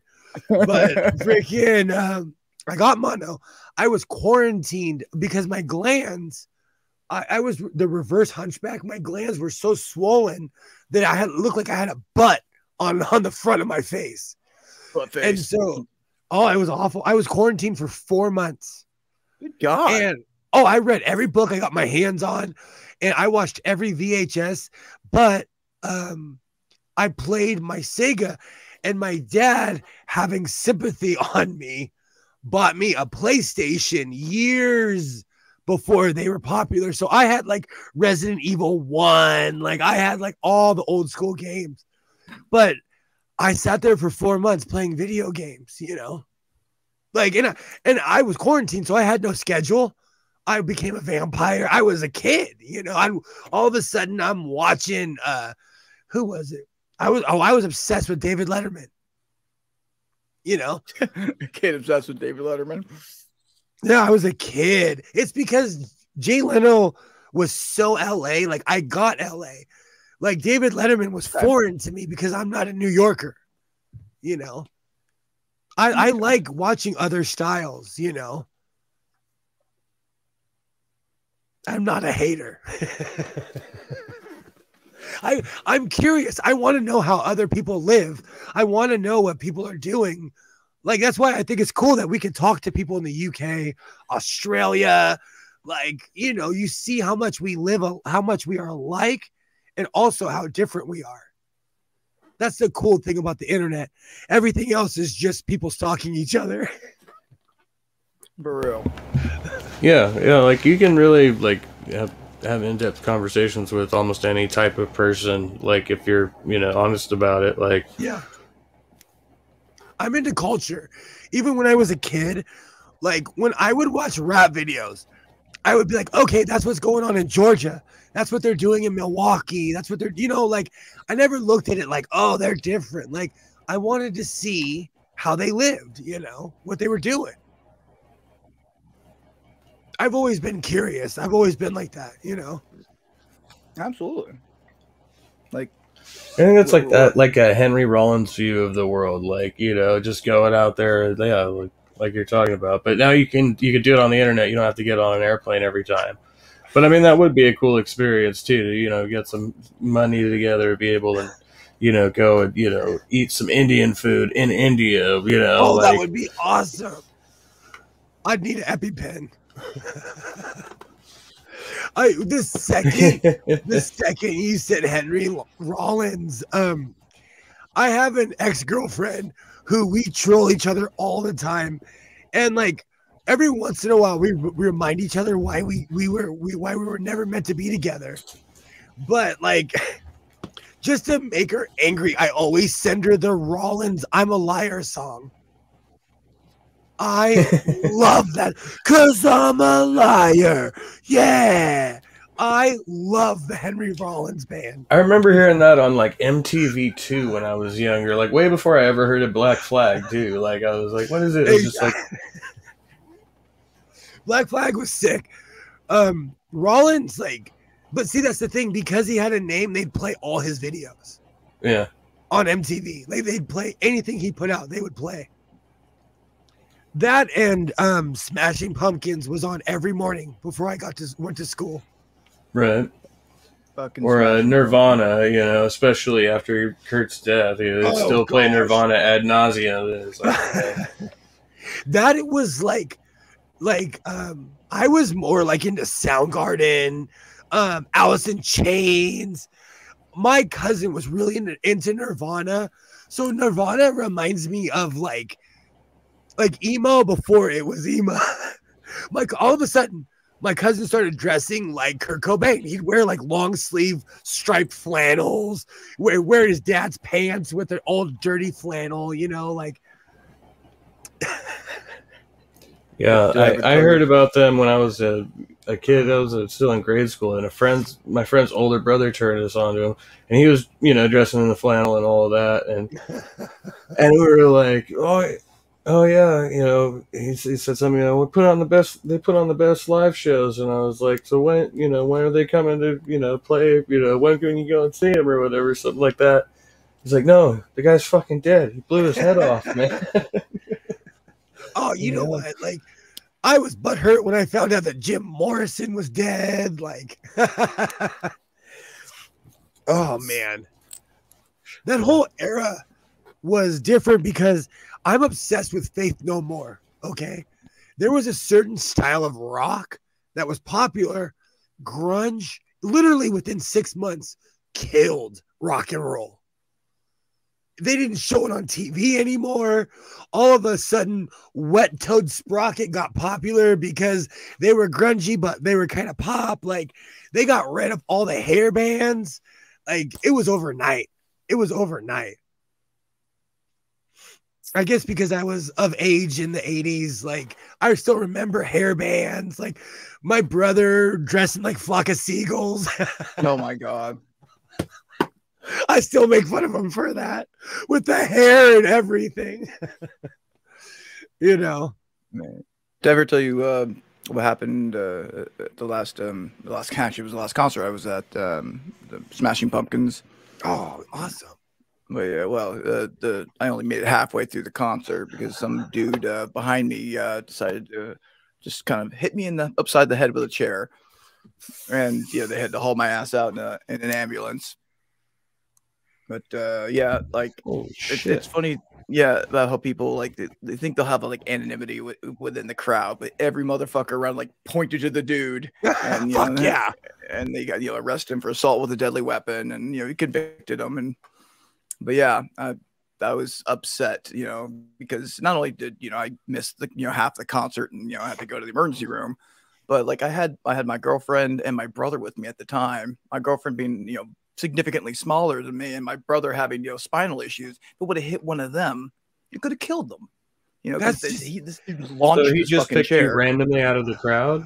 You didn't like. His Wow. excuse was he was so drunk he didn't remember. Oh God, I hate people. I just can't stand it. I don't like excuses. Excuses make me angry. Like you did it. Get over. No. I hate excuses. It's really funny because of my son's autism. Because of what I've seen at more baseball and football games, we don't go to sporting events unless we're like 16 deep. Last time I took my son to a baseball game, I came literally with myself, Isaiah, and 16 other people. Jesus, deep. Oh, we had to because it's no joke. And it's sad because like when I was a kid, my dad would take us to Raider games and he'd always tell us we're sitting up here because we're non-combatants. My mom would take us to Ram games and we could sit in the front row. In peace, Laker games, whenever the Lakers were in the playoffs, it was known if there's a championship, don't be downtown. Don't. Because if the Lakers win, off the streets. Oh, they're gonna burn. Like they're literally the last time the Lakers won, this was a while ago, but they had the helicopter. You could see people walking from East LA just looting and rioting. Like the LA riots all over. Literally. And you're like, oh my gosh. They're walking. You see them walk across the bridge straight to the stadium and they were pushing over cars. Some poor guy. Who are they playing? Some idiot was flying a flag of the other team. He got his car flipped with him in it. Dude, it's a fucking sports ball game. Come on. But it's sad because Isaiah, like we used to go to hockey games. He'd have earmuffs and everything, but like it just got too dangerous. And people don't mess with me. Like I'll put my vest on. People leave me alone, but I'm not going to stand by some guy gets beat up just because he has a New York Rangers jersey on. Like get over yourself, bro. I don't know. I don't like bullies. It's because I was raised around people with special needs my whole life, and having a special needs child, like, I'll fight you. There's something about that, like that whole, like, rugged, sports, like, NASCAR fans, just beer and testosterone, like, they just, you just get, like, like mass hysteria at those events sometimes, like, I'll tell crazy. I've been to massive NASCAR events in California. They're not screaming the N-word. It's respectful. It's people of all colors, at least in Southern California. I've been to Fontana. I've been to the Long Beach Grand Prix. I went to NASCAR in Arizona. Man, it's a different world. Different freaking universe, So I think it's environmental. Yeah, I was gonna say you go down to the south, yeah. Oh, hell yeah. No, you know what? Like some parts of the South is really strange because people are racist, but they're nice as hell to your face. And they make some bomb ass cornbread. The food in the South, like you'll go to some random store and you're like, this is the best food I've ever had in my life. And some guy in the kitchen is literally watching Ohio State game on TV, you know? Like the South is no joke. But like I went to and this was in Pennsylvania, and Pennsylvania is not considered the South, but it's racist. I walked into a diner and they had David Duke's KKK suit behind glass. What the fuck? The fuck? That's America, bro. So you tell me. And like an ex-girlfriend of mine, we traveled from Santa Monica to Georgia all the way up to Maine. And so once a year we say, hey, yeah, what's up? She always brings that up, like how scary Pennsylvania was, because we went through the South and a lot of people made comments about interracial couples. And we're like, what century are we in? You know? A lot. But I've been to houses in Northern California where you walk in the front door, everything looks normal, and then you go into the back room, and there's friggin' Nazi flags all over the place, and Confederate flags. Like, what the? For real. I mean, we got them. They're just more covert. Totally. Like you couldn't here where I live. You have to. You couldn't. I always say, don't wear anything you're not willing to defend yourself over, you know, and you couldn't get away with that here. But I can see how in NorCal, because there's more numbers up there. What's funny, didn't they do that? The American Nazi Party, didn't they do that demonstration in LA or whatever? They did their little parade, and they had to have the LAPD come out to defend them from the people who were just out there throwing shit at them. And the Trumpers ran into this too, because there was like 500 Trumpers who showed up. Okay, like 6,000 people showed up to tell them to piss off. The cops literally told the Trumpers, like, whatever you're gonna do, do it now, because we can't protect you. This was in the middle of 22. Oh, it was so bad. You'd see a MAGA guy running, and there were waves of people chasing him. They picked like, you can't do that in LA. Like, we have numbers here, bro. Sorry, like we outnumber you here. Sorry. Yeah. Like LA is a different universe, and people don't realize that. Like, a lot of people move here, and they don't realize that, like, white people are a minority in Southern California, and they're shocked by that. Like, I have quite a few friends that are actually from Korea. I know quite a few people that are from Afghanistan, Pakistan, India. I have quite a few friends that are from India. You know, LA is a very diverse place, you know, and as somebody who's half I was Mexican, in Sacramento. Oh, go ahead, bro. You guys remember during Black Lives Matter, I was in Sacramento, and they shut down the freeways. They shut down all the freeways with protesters, like, walk out onto the freeway. But it was like a bunch of young people and stuff like that. Yeah, that was crazy. We got a lot of like younger people who are politically active again. Same here. I might have been actually there during that. I was in Sacramento during that marching with the BLM. I'm gonna go to the head Really? real quick. Yeah. Nice. Were you working the event? Yeah, I was otherwise engaged at the time, but I remember, like, wow, that's pretty amazing. Yeah, it was a good turnout. There was a lot of good protests that I was able to participate because I was in Sacramento, and it's good stuff. It's a decent community, and it's not as diverse as say Los Angeles and Southern California, but it's a pretty diverse group of people, and especially with the university there, it's a really good melting pot. Yeah, I was I lived there for off and on 10 years, and 10, 12, something like that, quite a while, and I was involved in the music scene. One of the things that I found really interesting, I think they still do this, a lot of the crowd that I hung out with, which is generally the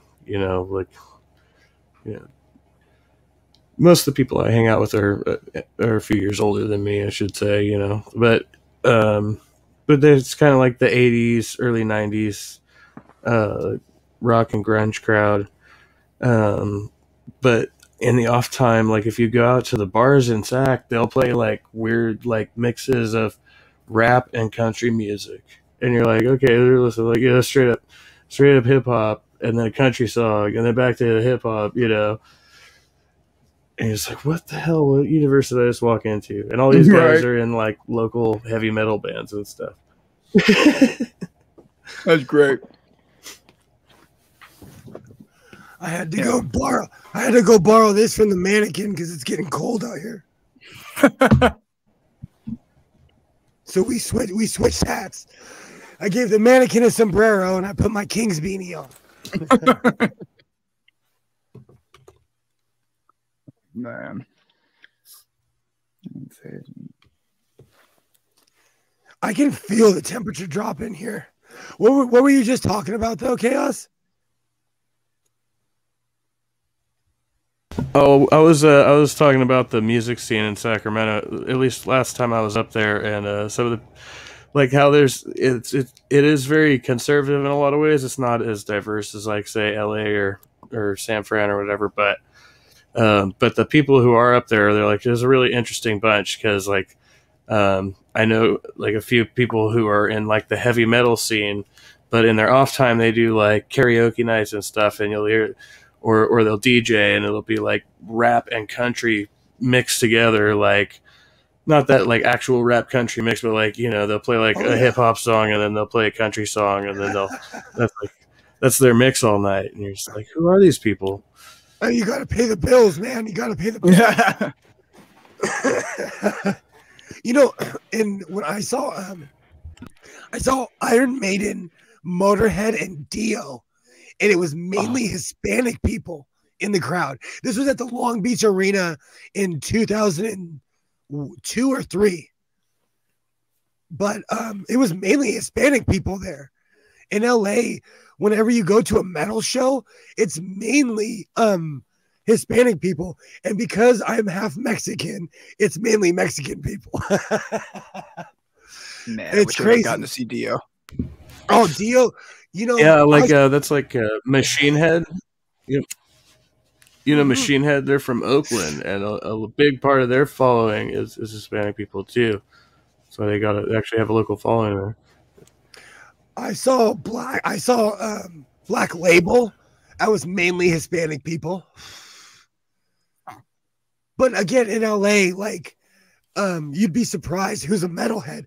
And when I went, I've seen Slayer. I counted 19 times, and freaking, I would just basically see him every summer from the time I was 12, you know, or I'd see him twice 1 year.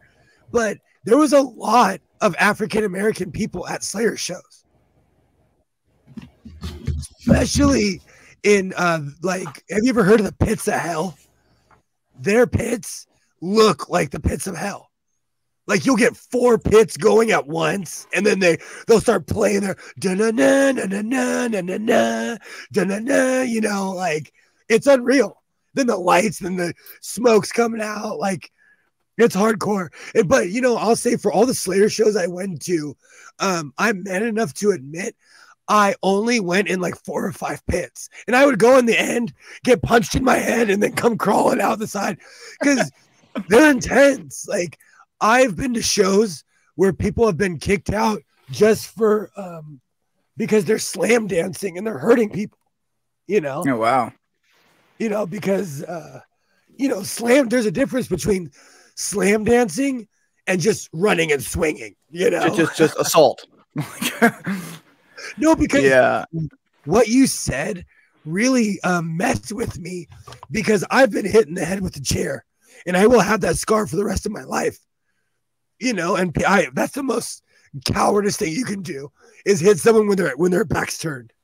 Like, and I knew nothing of this guy. I'd never talked to him. Like, I didn't think I did anything to offend him, you know. And he was like 2 or 3 rows behind me. So I he said it was random, but also he said he was too drunk to remember. So he doesn't. There's actual pit etiquette. Like there's real etiquette when you're in a pit and you don't hit people with chairs. For real. Definitely not that. I did have one of the worst instances I had from the pit, and I wasn't in the pit. I was like I was just outside of the pit, and the guy in front of me was just this big ass bald guy, like 6'6" or something, just humongous. And it was an Agnostic Front show. While Agnostic Front was playing, and it was a pretty small venue in Sacramento. I don't think they do shows anymore. Distillery downtown, but at the time they were doing a lot. And and so yeah, I saw Agnostic Front with hoods there. And during Agnostic Front set, this guy in front of me. So I'm like 2 people behind him, but he's standing. Like there's this dude over here. And the pit shifts, and the guy in front of me like jumps this way, and this bald guy just comes crashing down in front of me, and the back of his head met my face, and so I got this gnarly scar under my eye from that. Oh, that's just awful. busted me wide open, and I just ran into the bathroom. He was cleaning the blood off the back of his head. He was like, because I just stayed there for a minute, like I don't know what the fuck just happened, and he ran into the bathroom like because he had hit his head on the ground and shit, and all of a sudden I just start dumping blood on the floor, and I go in there and I just wadded up with paper towels, and he started cleaning the blood off the back of his head. He's like, "Fuck, I'm sorry, dude. Are you alright?" I'm like, "Yeah, I'll be fine." I was pretty drunk, I was like, "Fuck, I've already been in the pit." I was adrenalized, and you realized he almost killed you. Yeah, just you could have taken my eye out almost. It was just that far away, busted my orbital or something. You know what's really funny? Both of you guys would know what a Togo's is, right? You know about Togo's. Absolutely. I worked at Togo's just the other day. I missed Togo. I worked at quite a few Togo's when I was in my 20s. And long story short, I worked in North Hollywood. And this young man was harassing this woman. And I walked around the counter and I was like, "Hey, bro, you need to leave her alone." And she ran off because he was like grabbing her arm and he was being an idiot. Being like 20 years old, I realized I did a rookie mistake because he was like, all right, he turned around like he was walking away. I turned my back to him. Oh, no. And I walk away. Next thing I know, I'm literally standing at the counter and this is how I know the whole Tweety Bird thing is real. I got hit in the head with a chair, and I saw a light, like a halo of light, because he hit me so hard. He hit me like Tweety Bird, like Sylvester. I literally saw a halo of light, like, so that's real. But he hit me in the head with a chair for defending some young woman who just didn't want to be harassed. Gosh, I was such a hero as a kid. when you were immortal. No, but I chased him, and a good friend of mine, he tackled me because we worked together, and he was like, I was like, "What are you doing? Why are you tackling me? I'm gonna get that guy." And he's like, "Bro, your head is bashed open and you are gashing blood." And he literally ripped my shirt open and gave me like a headband. And he was like, "Bro, like you need to come back right now, and we're going to the hospital." I didn't realize how bad. To sew my shirt. Oh. I didn't realize how bad it was, because like Chaos was saying, adrenaline is a mother chunker.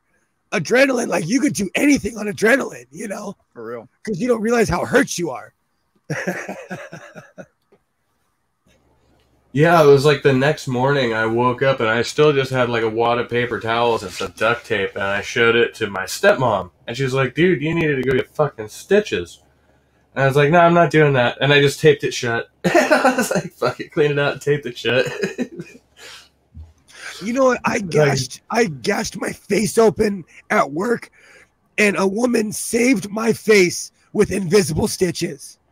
I gashed my face open, and she's like, "You're so lucky. I was a field medic in the Army." And she looked me in the eyes and she was like, "Don't cry." And she grabbed my face and she had invisible stitches She saved my face. You learn things about people when you hurt yourself on the job site. Oh man! Just this morning, I'm sleeping. I was like of the mindset that I was like, oh no, a scar on my face, that'd look kind of cool. I'll keep it, And now I'm like, yeah, that thing fucking sucks.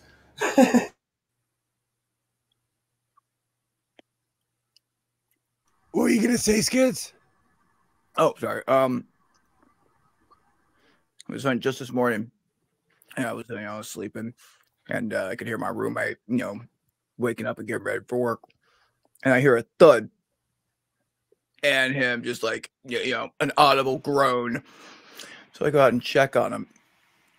Apparently, he just like didn't turn on the lights or something, just ran right into a corner of a beam, right into his eye, split it open, blood everywhere. I'm like, good God, man. He's like, it's like not the greatest way to wake up in the morning. Oh, that's the worst. With some butterfly stitches, we got it, control them. Oh my gosh. Yeah, it sucks. I know it's shocking, but I'm accident prone. So I have quite a few scars. I am like, I don't like Tim Allen in real life. Real life, Tim Allen is a snitch. He literally got out of prison for snitching on somebody, and now he's a hardcore Trumper. Yeah. But at my job, they call me Tool Time because I think I can fix anything. I think I can fix anything, and I end up starting a fire.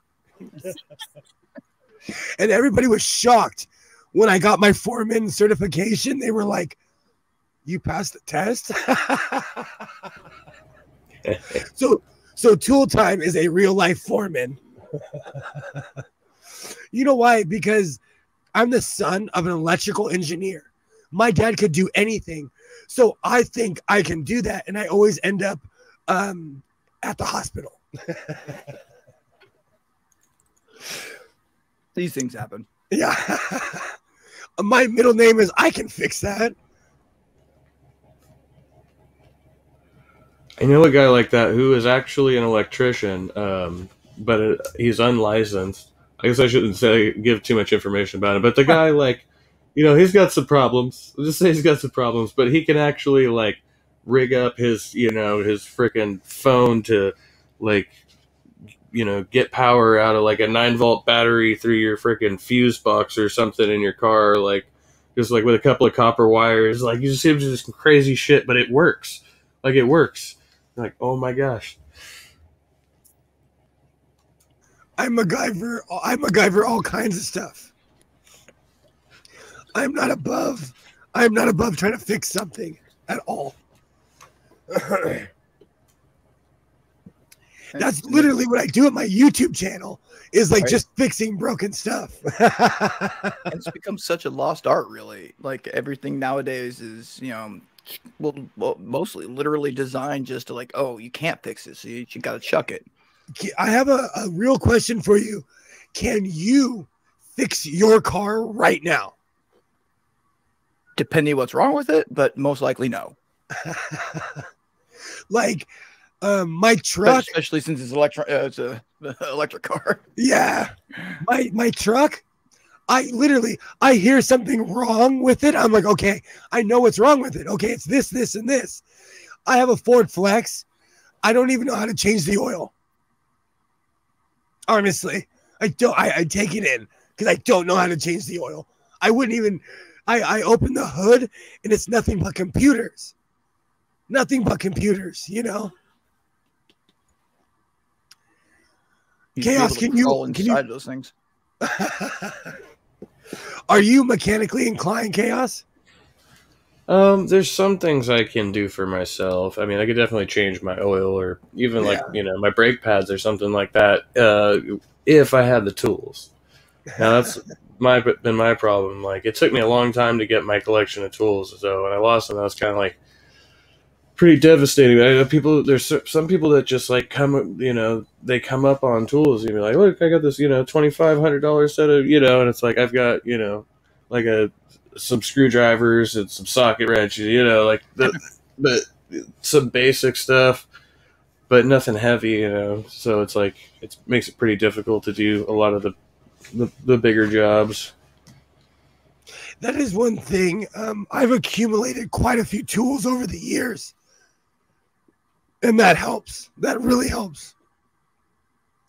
Especially like with my truck, I have a winch. I have all kinds of stuff because at my job, I do all kinds of odd jobs.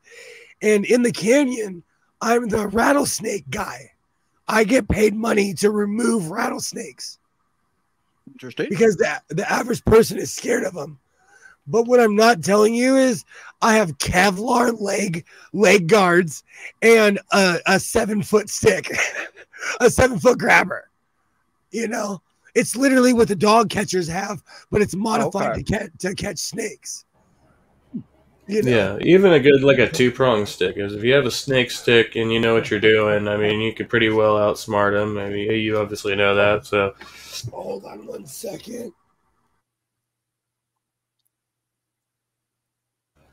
Yeah, we see a lot of rattlers out here, and I had one. I almost stepped on it because I wasn't damn paying attention, you know. And it was a big one. It was probably about 4-foot rattlesnake, but it was just sleeping in the shade, like right in the middle of the trail. And I just went, like 2 steps back and went around and continued about, and it didn't move a muscle on me.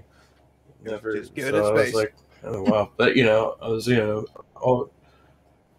I wasn't carrying a stick, and that's a good rule. Always, if you're in the hills, you know you have rattlesnakes, you know, have some kind of stick, usually like something with 2 prongs, and so you can pin its head down if it does try to attack you. Yeah. $5.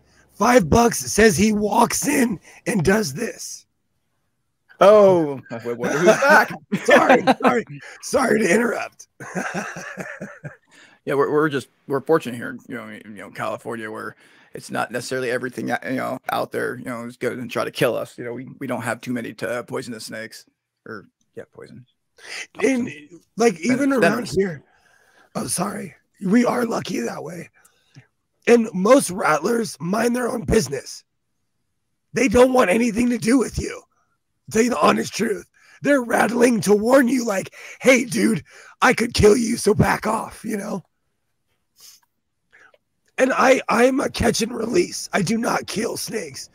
Unless they're like, one time I had to, but it's because it was near a non-verbal human being and it was about to strike them. I gotcha. And that was the only time I've ever had to off a snake. Because I'll put them in a rubber trash can and just take them on the other side of the canyon. not to a federal park.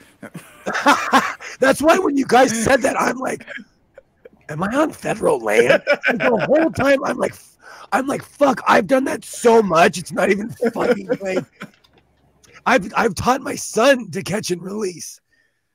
I don't want him to go to jail in the future thinking that it's the 1920s. We can do whatever we want, you know? Do you ever get called out for like non-rattlers, or somebody thinks it's a rattlesnake and calls you and you're like, that's not a rattlesnake, but all the time anyway? All the time. It's because we have gopher snakes. And gopher snakes thank me. They're like, thank you for getting me away from this screaming psycho. I'm just trying to chill here and eat some bugs. One of the things that they would call us for when we were doing pest control, and when I was doing pest control, and I guess a lot of these places do, like they'll call you for lizards and like little snakes, like garter snakes and stuff in the backyard, and they'll put out these sticky traps, and it's just the cruelest thing though, because they'll stick these freaking reptiles, these sticky traps, and then let them bake in the sun or whatever. Oh gosh. Yeah. You know, people also, I tell people don't buy sticky traps because someone like me is going to get paid to walk in your house, charge you $200 to grab some screaming rat so I can drown it in front of you and traumatize you so that you will never buy a sticky trap again because you can't do anything for them. You can't release them. You know, it's awful. Sticky traps are the worst. No, I had a rat that was trapped in an attic in one of the snap traps, but it caught its hind quarter. So he was just up there dragging the thing around for like almost 2 days. And then I had to go up there and off him with a hammer. Yes. Oh my gosh. Yeah. I am not a fan. It's You know, I love nature, but I love nature. I am not a fan of rats. When I first met my ex-wife, I never make crazy demands of any human being. But I walked in her house and I said, look, we are really cool, but I cannot live in the same house as a rat. She had this giant rat. She would let his balls just drag all around. I'm sorry. I was raised in a freaking clean room. Animals lived outside. I had 2 dogs, and Max lived his whole life on the dog run and like at the ranch, and Cleopas exactly the same. But I let him live in the house because I'm a sucker. But like, I don't know. My ex-wife always had exotic pets. I thought it was the strangest thing. She had lizards. Her house smelled like lizard pee.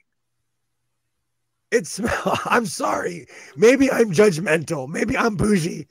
But like, can you own an exotic lizard that made your house smell like lizard pee? No. Then again, I wouldn't own an exotic lizard, period. I'm more of a cat or dog kind of guy. No, I know a woman who has a bunch of birds in the back of her house, like dozens of birds, and she's got like a parrot, parakeets, and like basic birds. Like there's all different kinds, but that room just smells so foul to me. Like you're gonna keep all those birds in there. I would go mentally insane with the noise. That's what gets me. Yeah, I hate the squawking. Oh god. Every house that's ever had a bird, it's that ring. Like you just randomly hear the bird. You're like, what was that? What the hell was that? You know?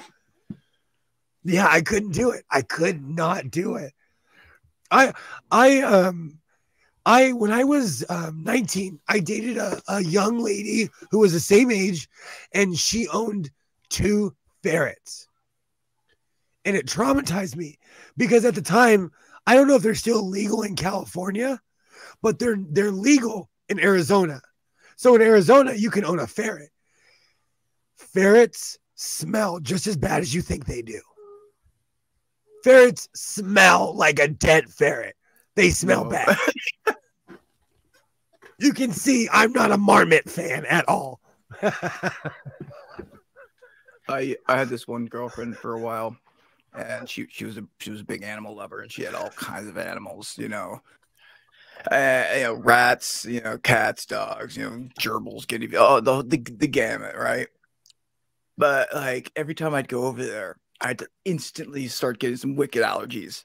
So like half the time, as soon as I'd get there, I'd have to take some Benadryl, and then so like half the time over there, I'm just sleeping. But yeah, it was just awful. Like it was just the combo. Like I've had allergies from animals before, but like this was like a death combo. Like it was the worst I've ever had. Am I being judgmental for saying that like I'm not the exotic pet type? Like that's just not me. Like I could not do it. Mike Tyson told a very famous story about how someone asked him, they were like, hey, do you own exotic pets? He said, nah, man, nah. He said, look, don't ever own anything that can eat you. He owned a real life Black Panther, and he told a story about how the Black Panther tried to drag him in the cage, and if he wasn't Mike Tyson, that panther would have killed him. He said if that was any other human, that panther would have killed him. But Mike Tyson was just, giving the panther the 1-2, and he had his ear. Oh yeah, the panther had his jaws locked on him and everything, and he still has a scar. Yeah, so I live by that rule. Like I will never own anything that can drag me in a corner. It's a good rule. Hey, I got the low battery, so I'm gonna head off. But I'll listen in on you. But it's good chatting with you guys. You as well. Good to see you. Thanks for stopping by. All right, talk to you later. Good seeing you. Good seeing you. But yeah, like that's one thing. You look like dog versus cat. Like you take on, like if you get attacked by a 25-pound dog, you have a fair chance of winning that fight. Yep. Well, you get attacked by a 25-pound cat? Oh no! At my job, we have real life cougars and mountain lions, and after the '07 buckwheat fire, I'm weed whacking because we did nothing but land clearing after that because everything was dead. And I see my dad run up with a 22, and I'm like, man, what did I do? I don't extort money. I didn't do anything. And he's like, get down. There was a cougar stalking me. Oh shit. I was weed whacking with chainsaw headphones on with my iPod earphones inside. You can hear shit. Nothing. Except for my music, you know. And it was following me. And my dad was up on the hill watching it, and he's like, it was literally legitimately following me back and forth, you know. You know what, Chaos, I own every crummy charger from like the 7-Eleven ones to the 99-cent store ones to Apple. They all don't work. None of them work. Not one. But yeah, in Cali, we have real life cougars, and that's not just somebody's mom. Oh yeah, we have cougars here, and there's been quite a few times, but honestly they leave us alone unless they're injured, and when they're injured they go after people. It's the weirdest thing. Maybe they know that we're gonna take them out. I don't know. Didn't they just recently euthanize like a famous mountain lion that was from Southern California? Yeah, I saw that news story too, man. It was depressing. But like what happens is that, like, the funny thing is they won't eat your cat, but they'll eat your dog, you know. It's the strangest thing. They're just, you know, it's so sad. I feel sorry for the cat because Southern California it's like cancer. It's spreading out to the mountains. Like we build so many homes here that no one can afford. I don't get it. So we're encroaching on their land. You know what I'm saying? It's not the other way around, because there's already tens of millions. Well, Alexa, how many people live in LA County? According to the 2020 U.S. Census, the population of Los Angeles County is 10 million people, which is a 2.6% increase over the 2010 U.S. Census. I gotta pee again. I'll be right back. It's the pot teas catching up. But yeah, there's a million people here. Oh. But yeah, it is a true fact that, as he says, that California's got some pretty big cats roaming around. You know, as I grew up, one of the things that we would see when we'd walk around in the snow time, because it was a pretty wooded area, we'd see obviously like deer tracks and everything like that, but then you'd see mountain lion tracks stalking said deer, and then hopefully it didn't stalk you. But yeah, good stuff.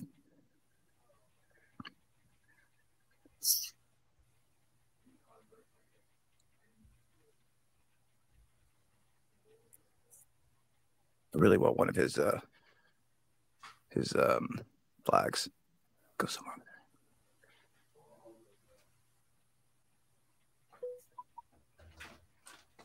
there.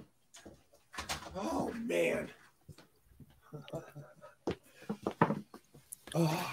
Do you know, I forget how oh, sorry, go ahead. I was just telling whatever audience it might be, like how much I like your Klingon flags are. Those were awesome when I made them. I was gonna make the original red ones, but they look like Nazi flags. They look a little too Nazi. Then I looked at the color. I was like, "Oh, that color scheme is bad." So I reversed it from red to black. Good call. So this is literally the House of Sewing. Like this is my personalized Klingon flag. You know, I like it. That's why I always say here in the House of Sewing, because I like it. And you know what?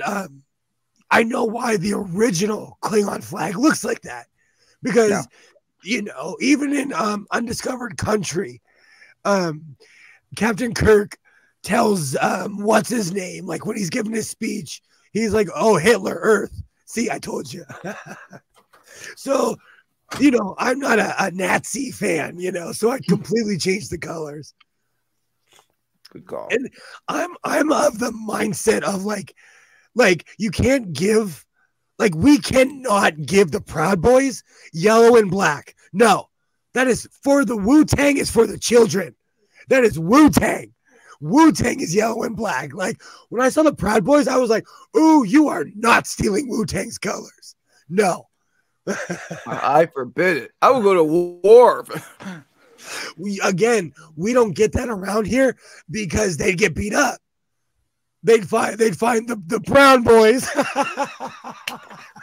They, you know, it's a different universe. I've seen Proud Boys up north, with my own 2 eyes, wearing the t-shirts and everything, you know.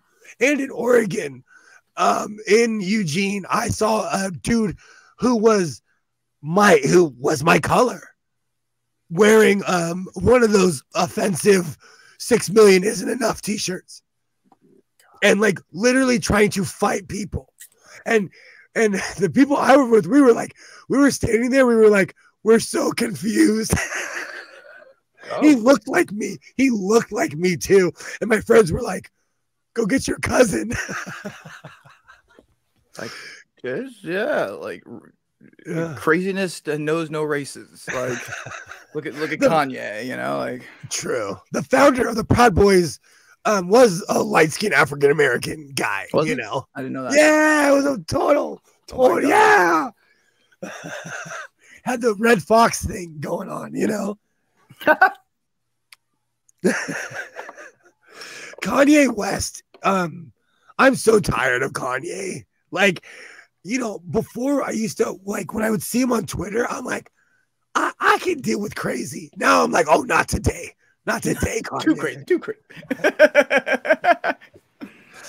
I feel like there's a difference between, I've had bad days, I've had bad years, you know, but Kanye is off his meds. Like, it's not okay to stand and, like, we all pointed and laughed at him, but he's still going. You know what I'm saying? Yeah. I will never judge, you know, typically I will never judge, you know, somebody on a single action, you know, on their worst day, you know, because we've all had terrible days, we've all done stupid things, but that has its limits when you are standing there saying that you love Hitler.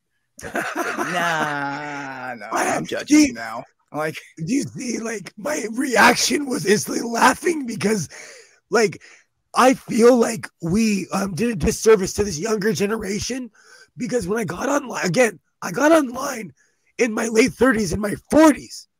So a couple years ago, I got online and I'm like, people are Holocaust deniers. I got mad when people were downvoting the MC Hammer video. I'm like, bro, if you don't like it, don't watch it. You don't like Hammer, why you downvote? Hammer had like 200,000 downvotes, and I'm like, anyone who downvoted this was not from the 90s. Those damn kids, you know. I'm just sick of it all.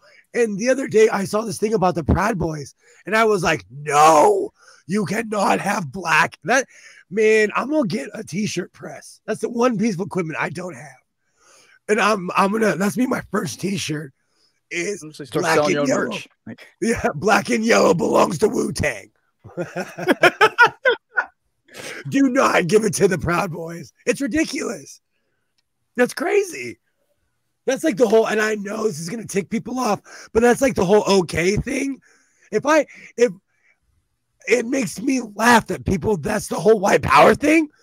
Get something original. Like WP or whatever.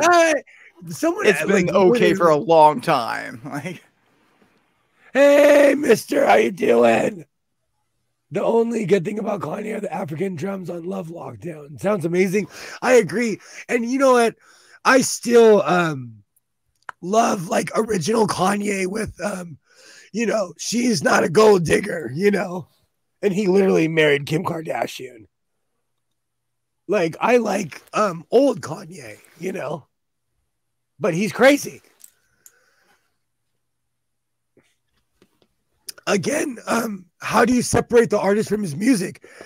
Skits, are you a Michael Jackson fan? Uh-oh.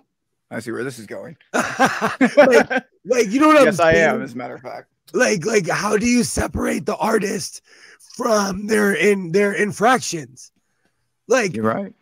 Caitlyn, we all forget that Caitlyn Jenner killed somebody on Pacific Coast Highway in California and got away with it because she's rich. Yeah. Because she's multi whatever. Because she's a Kardashian. If that was any of us, we would be in prison, under the prison, forgotten. You know. So like, you know, there's definite double standards. You know, famous people, rich people. They like I'm weird. I don't give those people a pass. You know, but yeah. Just because they starred in a movie I like doesn't mean they get to go out and murder somebody, you know. Snoop Dogg said it the best. Just because I rolled you a joint doesn't mean we're friends. I like that. That's literally like from Gin and Juice or one of those songs, but it's true, you know. But even I don't know. You know, even online, there's people that I don't get along with or I don't like. I just stopped associating with them. Like, okay, you know what? I would always jokingly say this, but Will Smith and I broke up the second he slapped Chris Rock. We broke up. I'm not a Will Smith fan that much anymore. Man, you know what I'm saying? I've seen every movie he's ever put out. I even saw the movie about about Venus and Serena. It made me cry. I still will not watch another. Emancipation looked interesting, but I was like, Will Smith, I'm still mad at you. Exactly, right? Exactly. I was just thinking the same thing. I'm like, look like, nope, Will Smith. You know, I'm still not over that. As someone who has acted like Will Smith, you get a court date. Will Smith didn't get a court date. Right.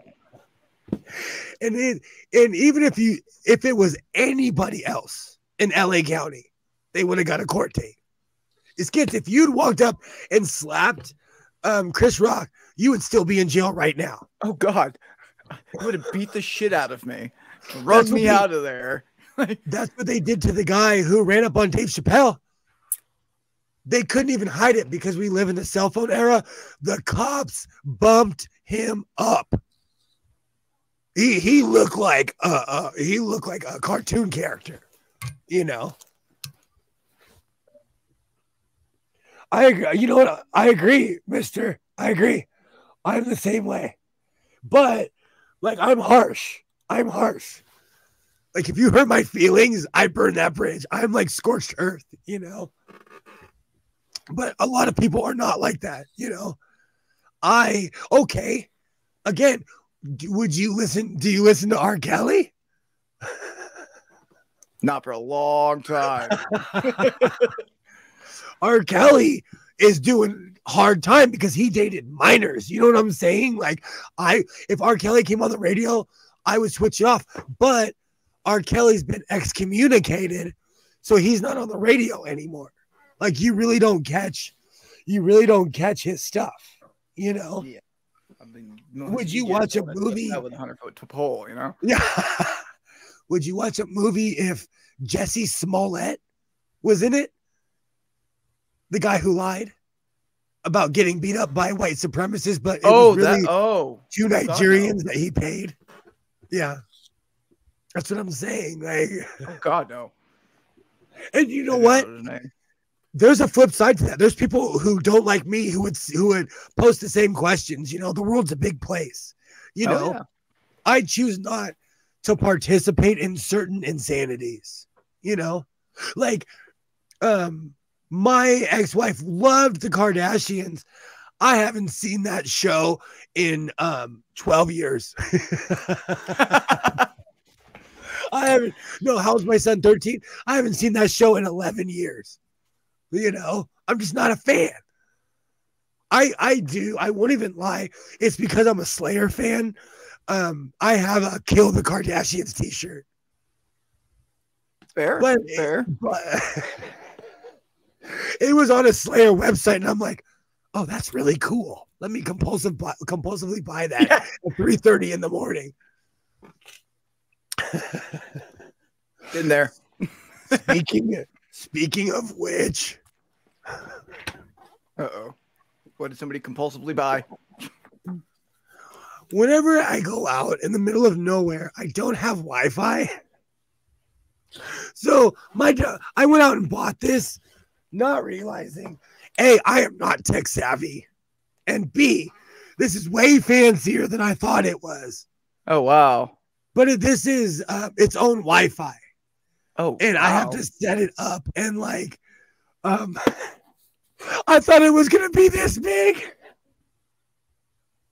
I should really read dimensions. I am really bad. You know why?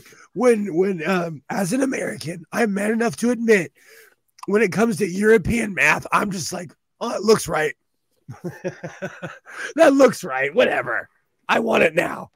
Oh. My most recent purchase here is for I got I'm doing the Big Brother program with this kid, and he asked for a Lego set, and I got it. Oh. What the? Hold that up. That's not. You're like, oh, that's just any Lego set. No, that's the effing pyramid of effing. Oh wow, that's so dank. That is. Yeah, so, I think he's gonna like it. I like it. Oh, that's amazing. What did you special order that? Yeah, Amazon. R. Kelly, very talented, good voice, and twisted mind. R. Kelly was it was gross. And the one thing that makes me so angry, the entire community knew, or everyone around him knew, and no one said anything until the exposing R. Kelly. Like, let me tell you, if I have a 15-year-old, she's not going out with a grown man. It's just that simple.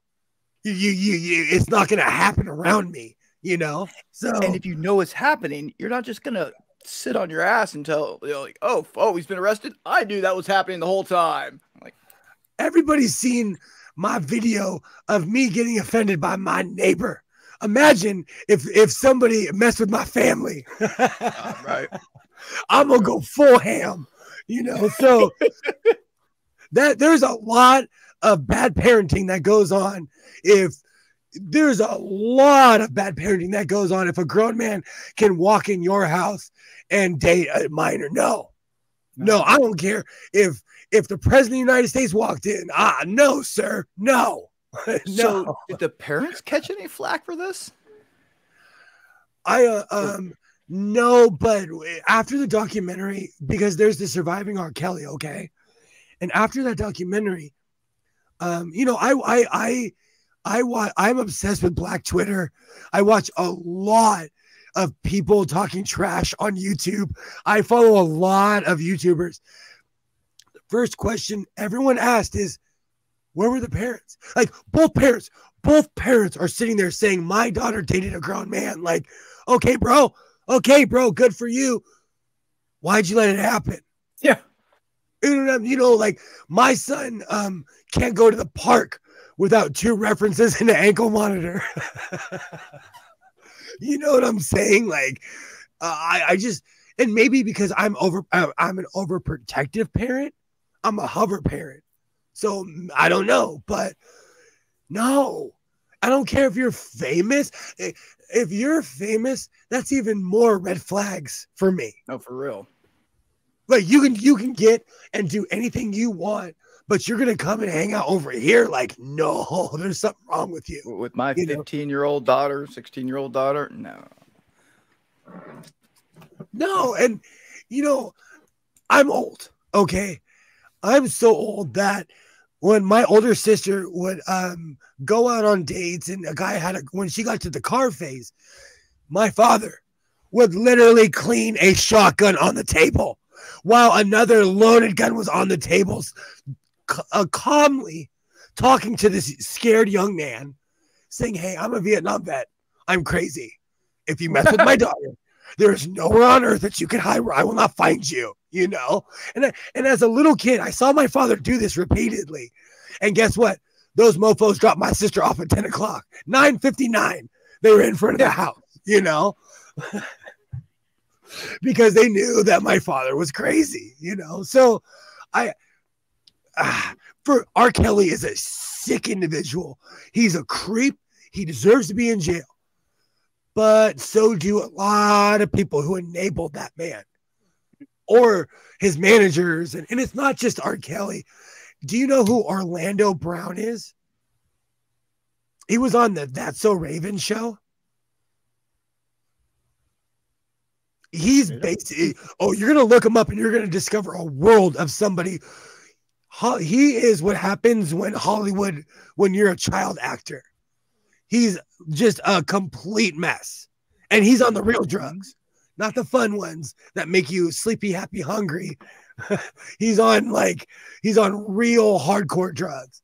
And the sad thing is, like, he is what happens when the industry chews you up and spits you out.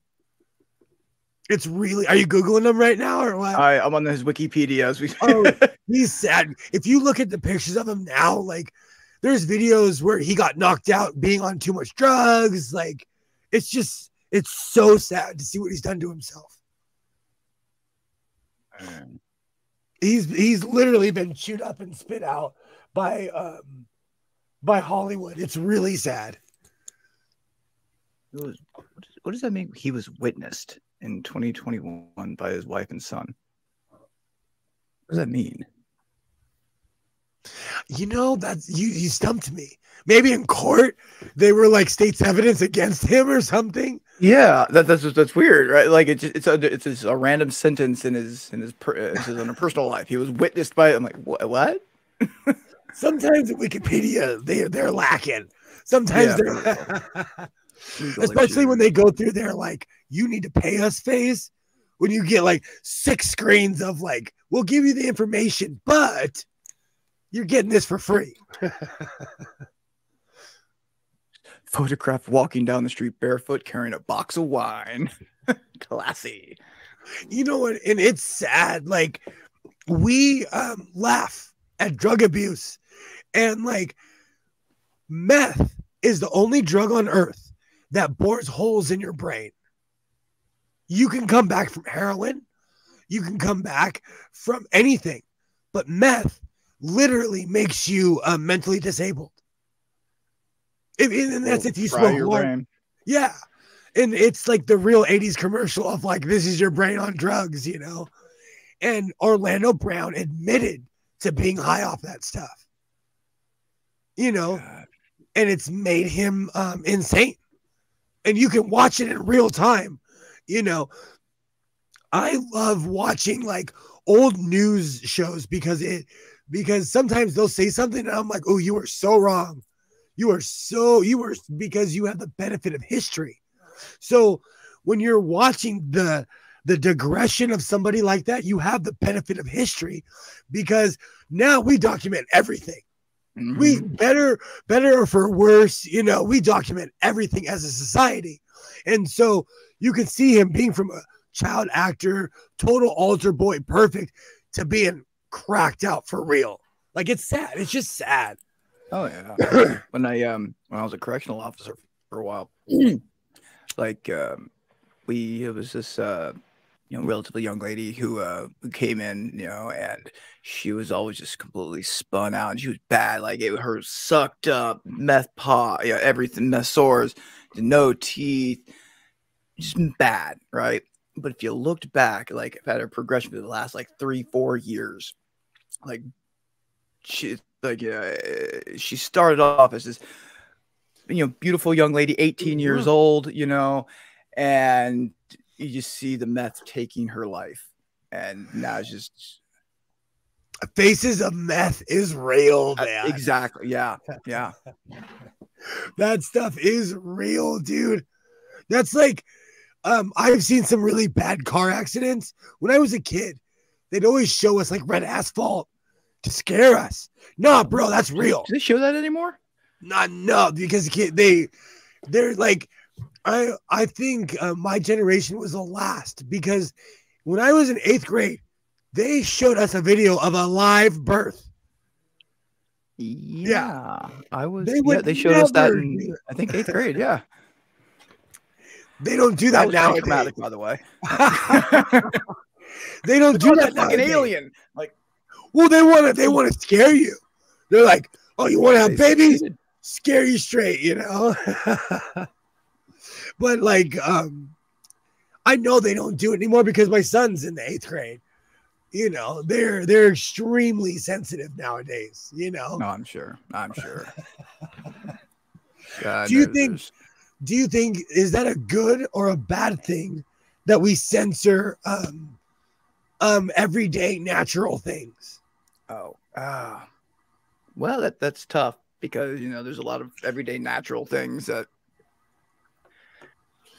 But no, I don't think it's a good thing. Give me one quick second. Yeah, continue. I'll be right back. Yeah, because there's obviously you would think, thinking out loud to everybody.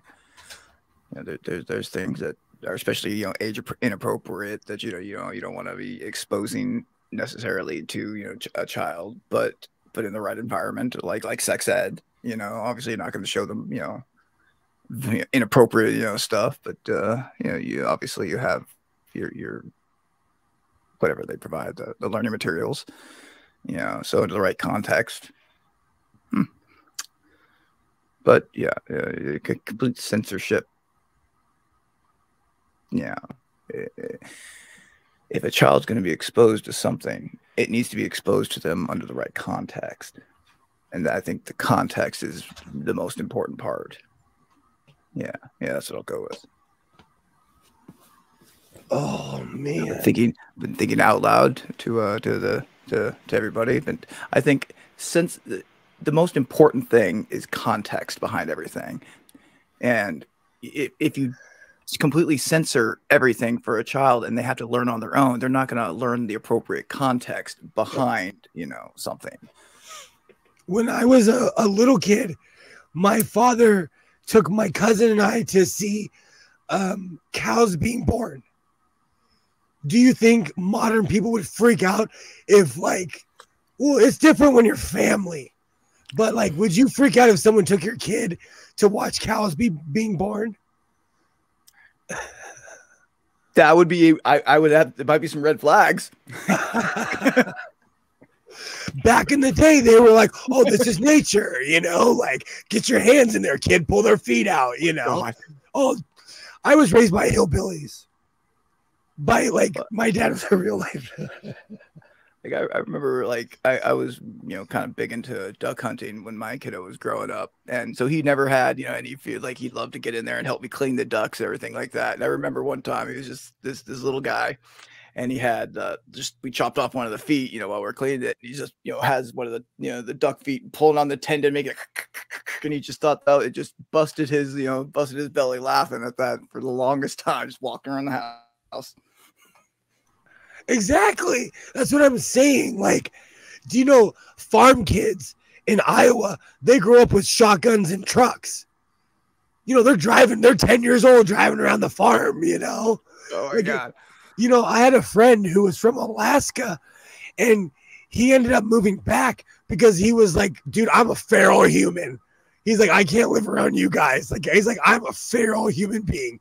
Because he grew up out in the middle of nowhere. And he just could not take living in the city, But then I had another friend who lived out in the middle of nowhere in Alaska, and he got injured. And he almost died from a broken leg. And he moved back to LA when his leg healed. And he said, dude, he basically said we have power in numbers.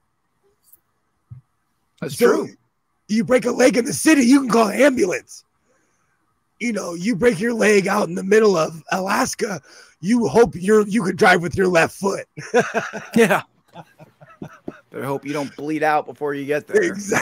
Exactly. You know, and I guess living in an incorporated area, I take that for granted. You know, or even availability of food. Like, absolutely, we live somewhere where like lettuce, alfalfa, hay, that's produced in California. Like, there's some guy throwing a bale of hay to their horse in Iowa, and it's from California, you know? So when we go to the grocery store, a lot of our food is here, but there's certain places that are not like that, you know?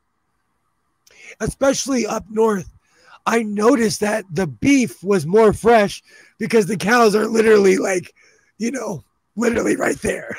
Yeah. I'm not kidding. Like maybe it was farm psycho. to plate, farm to fork. Yeah, farm to That's real. Maybe it was more psychosomatic and it was due to environment, you know, but for some reason the beef tasted better, you know. But I was living in Cowtown. I was literally like, I was working at a breadstick factory, which was next to a slaughterhouse, you know. A lot of people don't know about Central and Northern California. Now, it produces most of the pork produce for at least this side of America. Oh, most America in general. We're the breadbasket here. Yeah. And it was Japan and China until our orange emperor got rid of that. Yeah. He absolutely hated California. So he was like, how can I cripple California? Because Japan bought most of our beef. They loved our beef, and then Trump killed the contract, you know.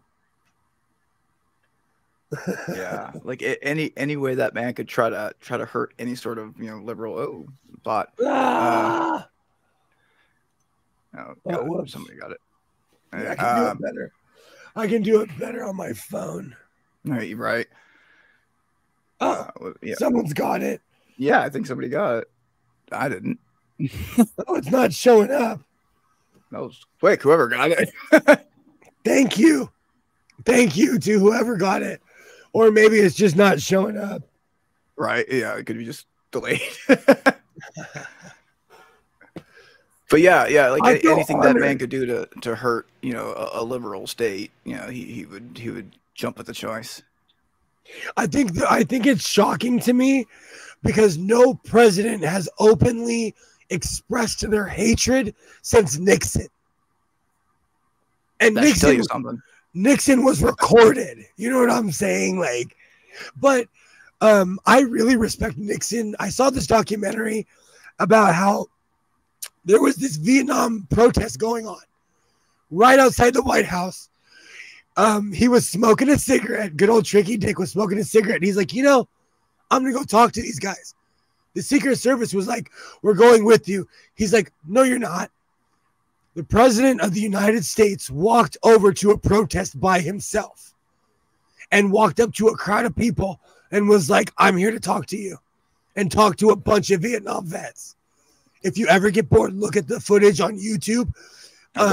Richard Nixon, like, I respect him for that.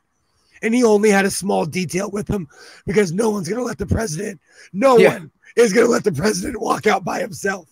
But he said, like, no. The president can't even order the Secret Service. But he had a detail with him, but he walked out and he's like, look, dude, I'm here to talk to you. You know, so it weirdly made me respect him. Like, I was like, wow, that's manly. Like, I respect people who are willing to talk to the opposite side, you know, because in the end, we're all from the same, you know, they're from the same country. Yeah. And that was his mindset, you know, and people don't have that mindset anymore. Like, hey, bro, we were born under the same sun. Like, I'll help you out, you know? Absolutely. It's just so divisive and so, like, there were stories of, you know, like, you know, cars trapped in the snow, and the tow truck would come by and see a Biden sticker, or vice versa, or a Trump sticker, and say, what, fuck you, and then drive off. It's like, come on now, like. Oh yeah, it's like that here too. Especially like a lot of people have a bumper sticker that says the Joe and the Ho gotta go. I see it all the time.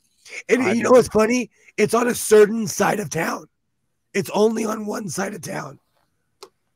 But people have been radicalized. Do you know old school politics was like, oh, you're voting for Ralph Nader, you're dumb. And that was it. That was it. Or oh, you voted for George Bush the first? Good for you. He, like that was it. Or like, you voted for Ross Perot? Did you see his ears? That was it, and it's like nowadays, like, oh, you're this or that. I hate you. You can't stand next to me. We have become so polarized. It's not even worth it. That's why I got all into UK politics, because I have nothing invested in it. It's just America is, man, it's just so idiotic what we have turned into.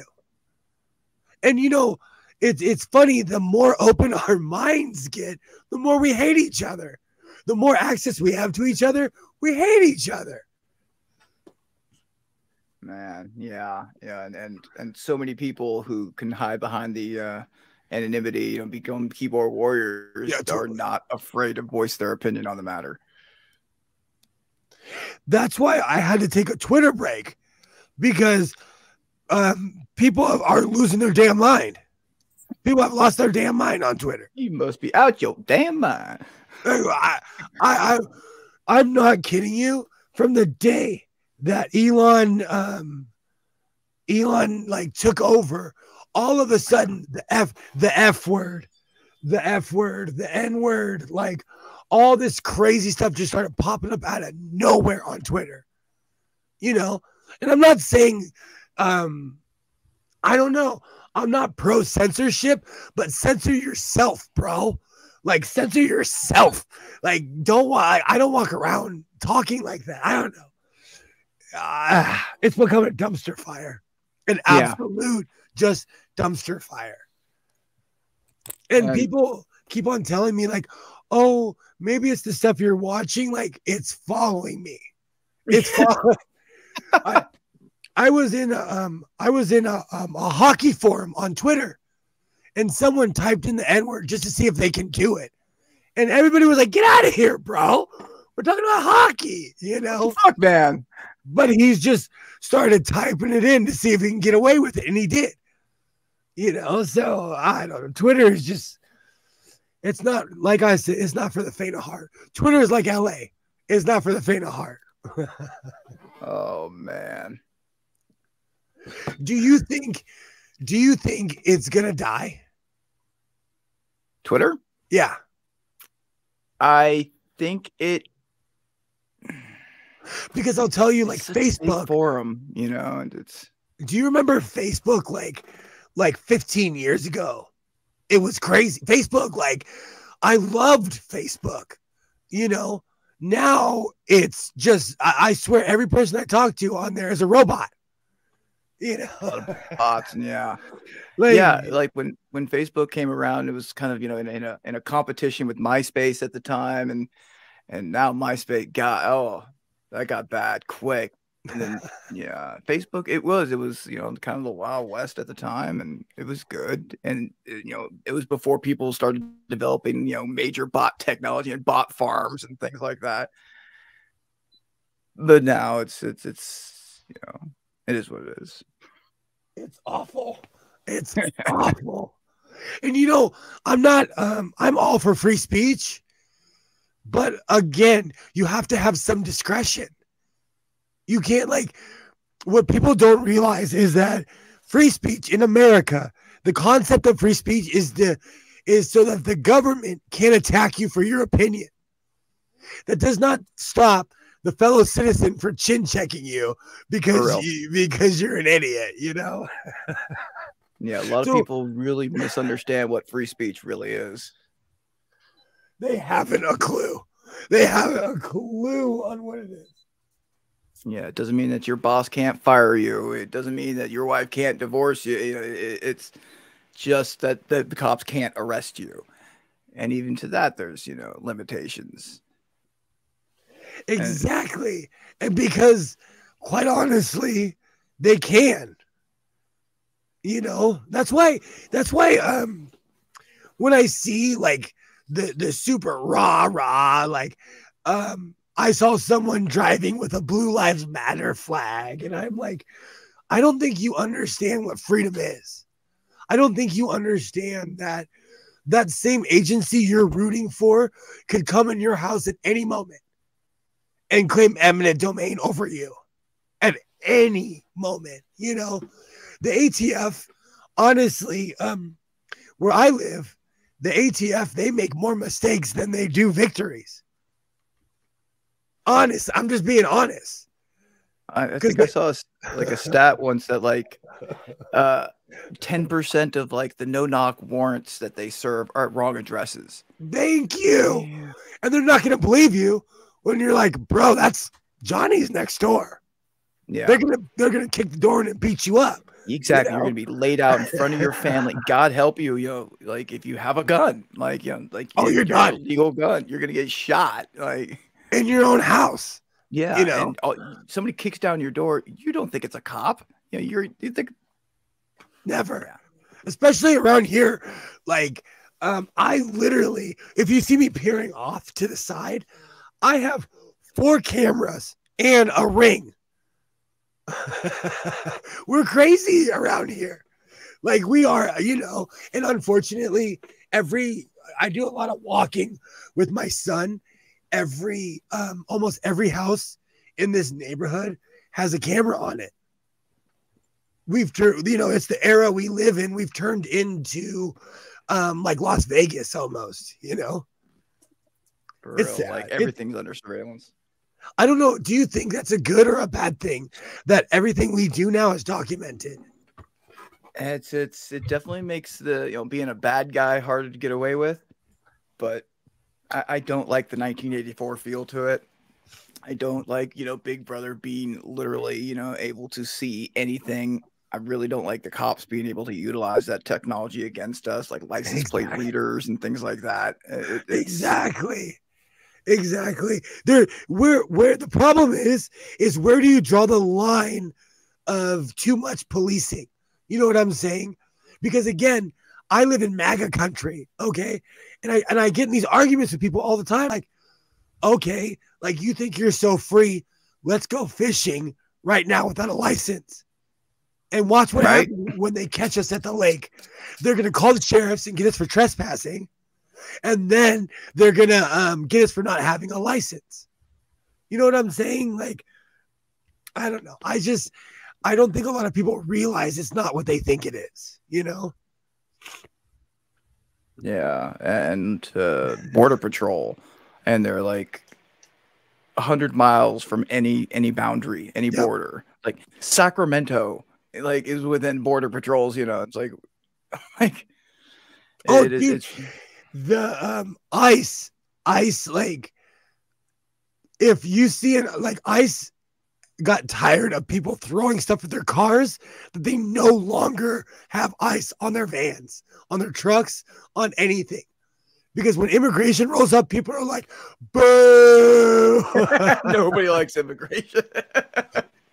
I've seen a raid in Hollywood where people literally were standing in front of the cops. Karens. So you think Karens are bad, but I saw a Karen stand in front of an INS agent and say, no, why do you like full on Karen? Like, I'm born here. You will not take these people. That doesn't go well. That's the one thing I like about LA is that the cops, they don't care what race you are. They'll just fuck you up. Yeah. No, they'll arrest you. I've seen like real life Karens get arrested. I have. I've seen people assault people and they think they're privileged or above the law, and the cops cuff and stuff them. You know, they arrest politicians here. You know, we recently, you know, there's a politician that got arrested, and I'm like, you know what? For once, the cops are actually doing their damn job. You know, no, that's what they're there for. Yeah, absolutely. The sheriffs are here to serve us papers because they're the only ones who can legally serve us, get cats out of trees for the fire department, and arrest dirty politicians. Yeah, it's amazing what the actual sheriff's department like is in charge of. Like they're also in most jurisdictions, they're also the coroners. So Yeah, it's like it's crazy. Oh man, I befriended somebody who was a coroner. I worked at a Subway. This was when I was in my early 20s. Gosh, this was literally 22 years ago. I worked at a 24-hour Subway on Sunset Boulevard. It was one of the most interesting jobs I've ever had. He'd come in every night. We'd smoke cigarettes. He was the homie. And one day, because he wore a different uniform, but his uniform just said LA County, and he drove a white van. And so one day I asked him, I was like, "What do you do for a living?" He's like, "Come here, I'll show you." Uh-oh. This guy every night would eat his lunch with bodies in his van every night. And I asked him, because I'm jumpy. I asked him, I said, "Bro, like you legitimately do this?" He's like, "Honestly, I'm desensitized." And and I'll never forget this. He looks at me, he's like, "They're not going anywhere." Or he was just gonna like, be getting any deader. yeah, you know, like common sense. But any job, you become desensitized. Where I work, there's a gibbons farm, like the monkeys. Monkey, yeah. I don't even hear them anymore. And they're going full ape. They're going full monkey. Gibbons are loud as hell. And my son was up there the other day, and he's like, "How can you not hear the monkeys?" He's like, "How can you not hear that?" And I'm like, "Bro, I have tuned that out 15 years ago." Human beings are funny. Isaiah, with his autism, whenever we go into stores, he looks at me and he's like, "Why do they play the cringiest music?" But he's listening. He can hear it. He has better hearing. Me, man. Tone it out. Yeah, I'm more concerned that mozzarella sticks have gone up. People want to riot about gas. Like, I'm more mad about food. Like, I will fight you. Once my stoner food becomes unaffordable, I will be fighting people. When I can't have mozzarella sticks and Tortino pizza rolls, I will riot. But the one good thing is that my unhealthy eating has led my son to a life of eating salads. Like, he is so healthy, it's embarrassing. Good. Put you to shame. The younger generation, they Google everything. Like, he has this whole regimen. I'm like, "Where'd you get that?" He's like, "Oh, blah, blah, blah." And I'm like, "You know what? It's a healthy habit. I won't dog it." Yeah. But I'm not. Stop listening to right-wing radio. Oh gosh. You know what though? Like, I think life is gonna balance itself out because he does watch that stuff, but he hangs out with mainly Black and Hispanic people. He'll be all right. He'll be all right. It's so funny. Like, he gets into debates with people, and people are like, "We don't live like that." Nah. No, because I tell him all the time, like, politics are local. All politics are local. Like, you won't care until something around you happens. And then all of a sudden you're in City Hall, you're fighting the mayor, And so I try to tell him, like, and I want him to see the other side. I want him to see both sides. Like, I'm open. As long as he doesn't become like Ben Shapiro, I don't care. Then you'll have to have a sit-down talk. I want I want my son to be different than me. I want him to have different views. You know, I want him to, and feel free to express those views. Think for himself. Because off work in 40 minutes on my way home watching this show. Nice hack. Thank you. I'm going to wrap it up soon. Yeah, it's good. But I feel like torturing my throat a little more. I can't believe I've gone this long. Tomorrow I will have no voice. God, yeah, you're gonna be fucked up. I'm gonna be writing notes and shit. No, everyone around me is going to enjoy the silence. Everyone around me is gonna be like, yes, he lost his voice again. Because I become a mime all of a sudden. I'm like, sorry. You have to get like an app that just has like an even more annoying voice. So like every time you need to say something, like, well, I've had the same voice for 20. Hey, Doc, how's it going? What's going on, Doc? I'm about to end this, but you can hop in. I lost my voice, and I'm not wearing hockey pads. That is my favorite line. I put it in some of my videos. I was torn with the Christian Bale Batman, but I loved the Christian Bale Batman. So is your number 2 Batman?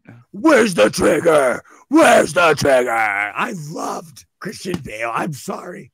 He's a shit human being, but I loved Christian Bale. And like the whole story when he gets his back broken by Bane. God. You know. Well, Doc, hop in. I'm the stream is in the chat. I'm like half delirious. I'm like dreaming of what I'm going to eat after this. Bye-bye, Liz. Enjoy your 7-Eleven food. That reminds me. I go off on 7-Eleven food. So where I live, like one of the main reasons I moved to this specific place here was you know, it's pretty close to my work, but there's literally like a 7-Eleven like a 2-minute walk from me, and they just closed it. And I was like, no. When I lived in Portland, I lived next door to a 7-Eleven. Like literally, I could see it from my window. I had a Slurpee habit. When I was younger, I would do the dumbest things. I would drink a Slurpee and smoke a blunt every night. And one night I was like, I wonder why I have sleeping problems. Maybe it's because every night after work, I would juice myself up with a giant Slurpee, you know? Like shortly before this 7-Eleven got shut down. And actually, this is probably one of the reasons it did get shut down was I was going in there, you know, to get my, well, believe it or not, it was to get cash for my weed dealer. But I go in there and I'm talking to the lady up front, and this dude comes in and starts ranting some pretty racial slurs, right?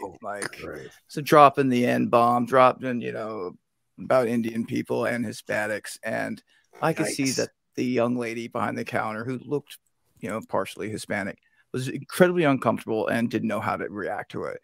So I just turned to the dude and like, could you not be a racist piece of shit, please?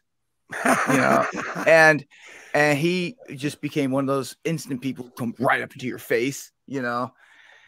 And I'm like, dude, I'm not here. I'm literally put my hands up like, I'm not here to fight you, man. Just don't be racist. It's not that hard. And he just kept pushing me, and swung on me. I, you know, threw him into the glass that they had there. He bounced off of that. His girlfriend came in and then jumped on my back and gouged out my eyes. What? While I'm still trying to fight this guy. And while they the two of them were eventually able to tackle me to the ground because there's two of them now, and I didn't have my eyes. And then they ran away. And That's crazy.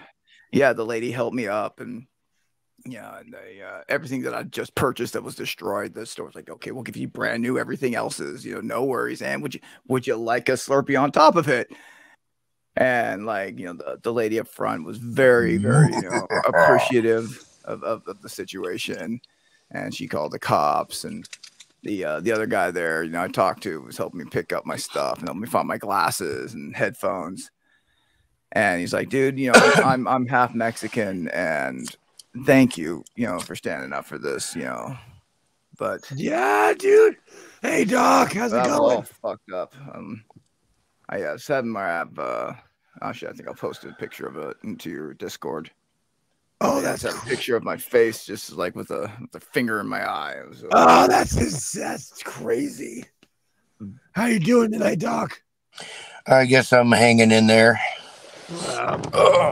Feeling a tad bit chest coldy myself. I might have to go out and get some cough syrup later. You sound rough around the edges, kid.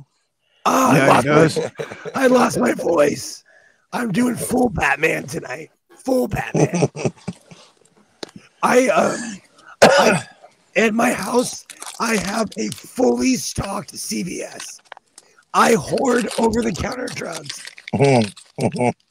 I seriously hoard over-the-counter drugs because I don't want to go to the store when I'm feeling crummy. Indeed. Sudafed sinus, Sudafed headache, Tylenol. You don't need drugs. You don't need alcohol. All you need is NyQuil and Sudafed.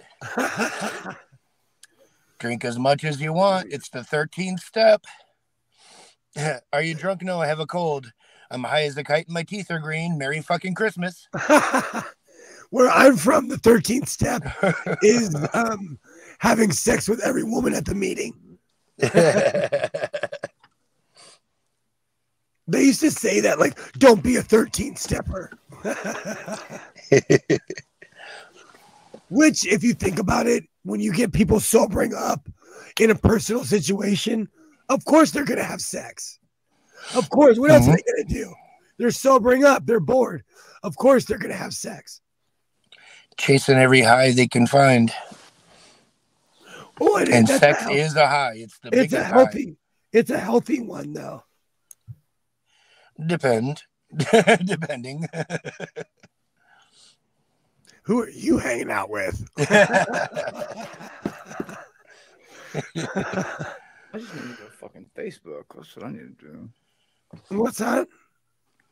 I'm a little more drunk than I thought I was. I'm like trying to find that picture of me with my ass kicked.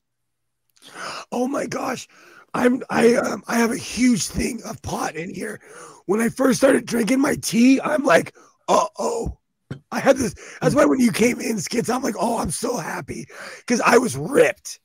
I was ripped when I first started drinking my tea. I'm glad I could be helpful for your channel, my friend. It ended up getting me more high than helping my voice, but it worked. And this is swag. Like, this is stuff that I forgot I had, and I found it, and I'm like, oh, I could drink it. So pot and tea is real. Damn it. I gotta figure out. So, Doc, what's the weather like in Iowa? Last I checked my app, I think it said 13, but the real feel brings it down to -2. Oh, I would it's fucking cold here. That's crazy. I'm experiencing such shrinkage. My dick is running from my monster. It's saying, and running in. Do you know, in Southern California, there's this illusion that we have warm water. Our water is Arctic freezing in our ocean. So people will come here and they're like, they experience immediate shrinkage because they don't realize we have freeze. Our it could be 100 degrees outside, and our water is 46 degrees. Yeah, not as warm as you think. At the hotel, our pool is heated, so. Oh man, when the second you said heated pool, I was like, well, I could do that. You sound like you benefit from a dip in a spa or something. Nothing's worked. It's because I'm a fucking loudmouth. And so what happens is that like I should have stopped talking and I just have not. Just need warm fluids and give your vocal cords a rest. I'm going to watch warm fluids down your throat. I'm going to watch Coffee and Cigarettes when this is over. I've never seen it before. Really? It's been a long time. I said this earlier, like there's certain movies from the 90s and from the early 2000s where I'm like, people are like, you haven't seen that movie? My life was terrible. So there's a bunch of movies I haven't seen from that particular year because my life was just shit at the time, I only saw it because we had the independent film channel back in the day with our cable package. Yeah, I've seen excerpts. I've only seen the part with RZA, Jizza, and Bill Murray. I've only seen. I can't even really remember it. It's been so long. But like, it's so rare. I bought Godzilla 2000. I love cheesy movies, but like, it's so rare that I find a movie that I haven't seen. Well, that's the one with Matthew Broderick in it, right? You've seen it. Yeah, that's a good one. I love this movie. It is a good movie. It has gotten a lot of flack, but man, Hank Azaria is in it. Yep. He's the camera guy, and he's like half the voices on The Simpsons, and he's a great actor. And I just love that part where Godzilla looks like it steps on him, but he was luckily between the toes, and then the Godzilla walks away, and he's standing there just freaking out because he almost got crushed. It's just a funny scene. The reason I'm staring off in the side is because that happened literally 5 minutes ago. Sweet. Literally. It's probably my favorite scene. Oh, Liz, I'm hungry. You're killing me.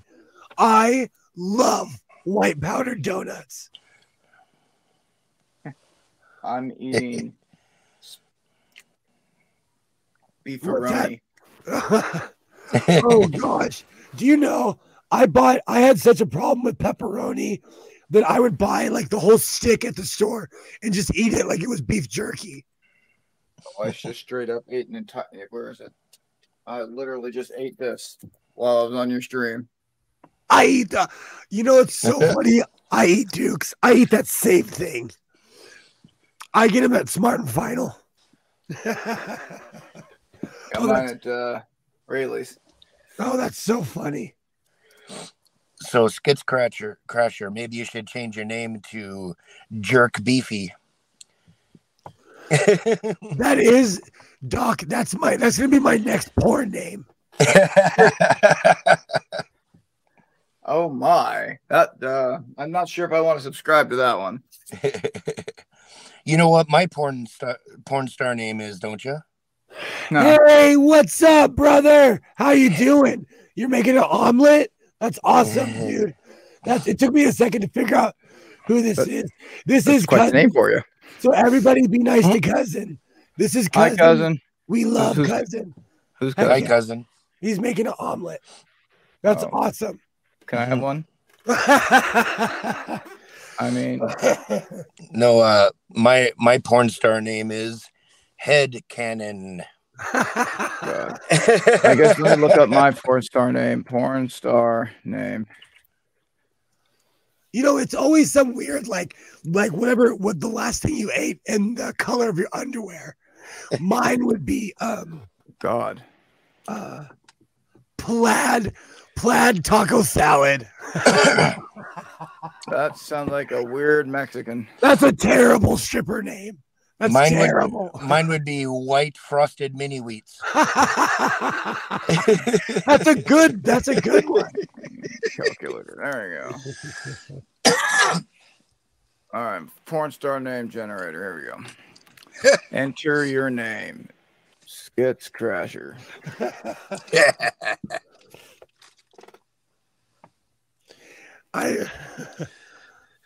You know, I won't even lie. I love those stupid things on the internet where they're like, your hoe name really is you looking in the mirror. I don't think they understood. I don't think they understood the assignment. Well, hi, my name is Lex Jizz. Lex Jizz. My name is Lex Jizz. It would work. That would work. Oh God. Okay, I am set. Not there. Great. There's not going to be a space between Skits and Crasher. Now what will we do? Oh, I like that one better. I like that one so much better. The Humpy Astronaut. That sounds like a bar in Florida. I'll do it all the time. In Cape Canaveral, like a lot of stuff is named for NASA, you know? Oh my God. And if I type in my real name. I love 7-Eleven, Liz. Liz knows that. But Mexican. What the hell? Racist. Right? Just for fun, plug in Doc Fearsome. See what it says. Doc Fearsome. Male. Generate. Oh, I like your name. Uh-oh. Corporal Cream. That's a good one. No fair. Let's see here. I'm gonna put that is awesome. Godless sewing. See what he gets. If I spelled his name right.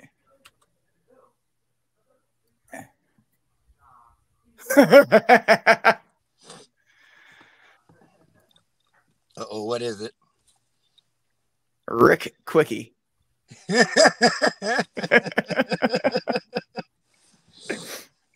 Oh, I wish we had the power to change his. What was mine? Corporal Cream? Yeah, yours is Corporal Cream. Corporal Cream. And Rick Quickie. Rick Quickie. Oh, God. What was mine? I already forgot it. Doc, Give me a second. Doc, I hope you know that I will now refer to you as Colonel Cream. Well, yeah. Well, you're now Rick Quickie. Ooh, I like that. Slicky Ricky. There you go. Rick Quickie. Rick Quickie. Well, I'm not what I used to be, so I am Rick Quickie. Oh my God. Butt Maxim. Do I want to be Butt Maxim? Oh.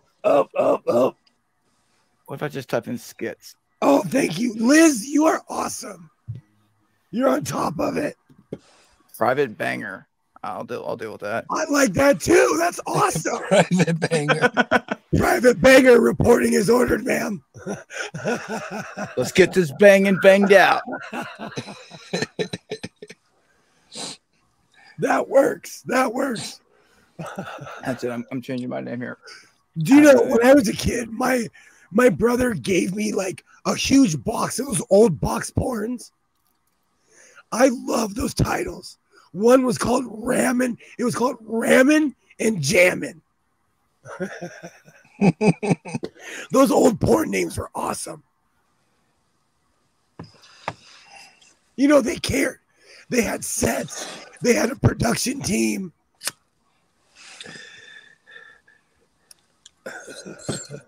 Nowadays, it's a bunch of people in a hotel.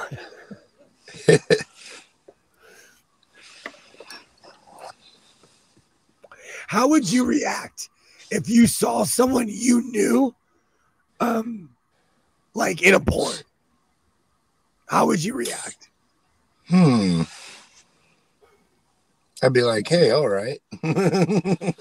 If I found somebody in a porn? Yeah. Somebody you knew in a porn. There's So there's a story lady about that went on to be a model from my graduating class. I'm a little surprised I haven't seen her in a porn. There's people in the community that have advertised their porn. That's different. What if it's somebody that like, what if you like went to go, do your thing. You went on a video and you saw me. Wouldn't you be like, oh, wow. I'd watch that shit. Oh,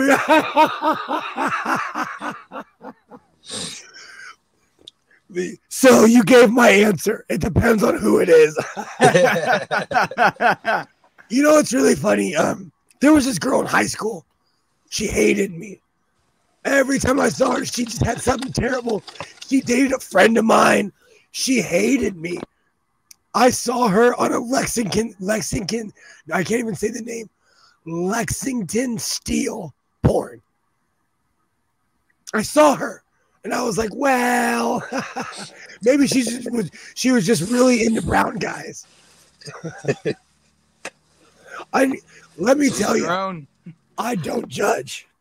I just thought it was ironic. But then I Googled her, and guess what she found? She found Jesus. They always do. That was my exact reaction, Skits Crasher. Your reaction was mine. A friend of mine, like, 'cause I asked him, I was like, hey, your ex-girlfriend, like, she does porn. And he was like, oh, man, that was years ago. He was like, she's a preacher now. She is. I won't say her name, but, and I won't say her name because I see her in my hometown all the time. Good call. She can anoint me any day. Hello. Hey, there's a reason why the pews are packed.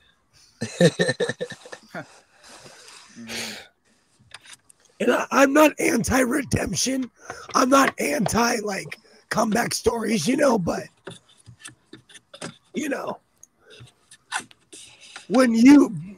I look at people who started church, they were like, you know what? I need to extort a bunch of money fast. Let's start a church. Think about it. Like, it's the only job in America where you don't have to pay taxes if you don't work for the federal government, I do have a high school guidance counselor that told me I was a natural leader. So I have thought about starting a cult. Well, if you start a church, you can not pay taxes and still run it like a cult. That's how they do.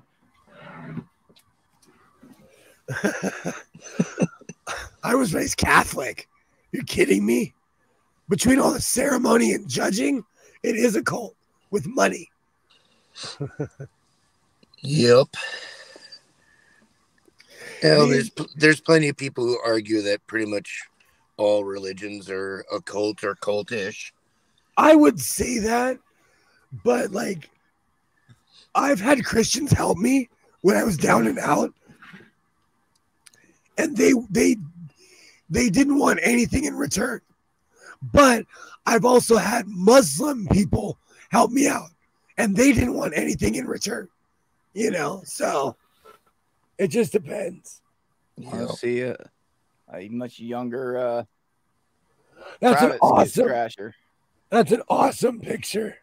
It'd be just groovy. Just got into country. When Baghdad.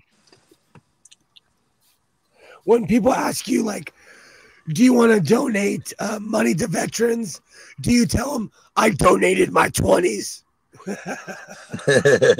My uncle used to say that. He would be like, I gave my 20s. And he wasn't talking about money. and still to this day, I belong to nearly every veteran organization under the sun. Veterans of Foreign Wars, American Legion, AMVETS, Disabled American Veterans, and I belong Awesome. to each and every one of them. So I have the most reach out, so I can use that as a prop board for my actual job, which is getting combat vets into counseling services. I think that's awesome. Awesome. That's a great job, dude. As a combat vet myself, like I needed these services. I didn't know they were around. It took me a while to find them, and I found out that without them, I could very well have been just another statistic that you hear about, and it brings me great joy that I can now, hopefully, with my career, if I can save a single soldier, single vet that just rethinks self-harm, my whole goddamn career has been worth it. Then that's a grand opus for you if you can help one soldier. Exactly. That's awesome. There's a lot of people that talk a lot and don't help other people. So I appreciate you for what you do. And that's one of my biggest pet peeves, because I work with special needs adults, and I'll hear someone say something and I'm like, how come we never see, hey man, we need people at the job right now. Like, if you're so willing, come on down, So I love people that are actually in the fight. Yeah. My life pretty much revolves around for veterans. It's during my day job is getting counseling, getting counseling services for vets. During my off time, I'm involved with all these organizations. On my side, quote unquote side hustle, I help run a board for housing veterans who need help transitioning from military life to civilian life and don't have the funds to have any place to live or get food. So we can set them up for a few months to a couple of years, help them get a job, help them get hooked up into the services, and make sure that when they leave, they're in a much better place. That's awesome. That is so great. And they definitely need the help transitioning back into civilian life, because that's a very different way of living. When I lived in Portland, most of the heroin addicts on the streets were homeless vets. It was so sad. I actually knew somebody who would pull his picture out and be like, look, I served my country. And he was just a rundown human being, because of PTSD, because of not addressing his issues, Yeah. With this organization, like, I just graduated college and they offered me this job. It was, about 200 miles away, 300 miles away, still in California. But I had no money. I was a starving college student, right? I had no money to travel, no money for food, let alone money for rent and, bills and everything like that, to accept this job offer from the VA.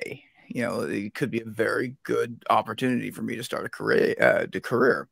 Totally. And then I found, Vectors is the name of the organization.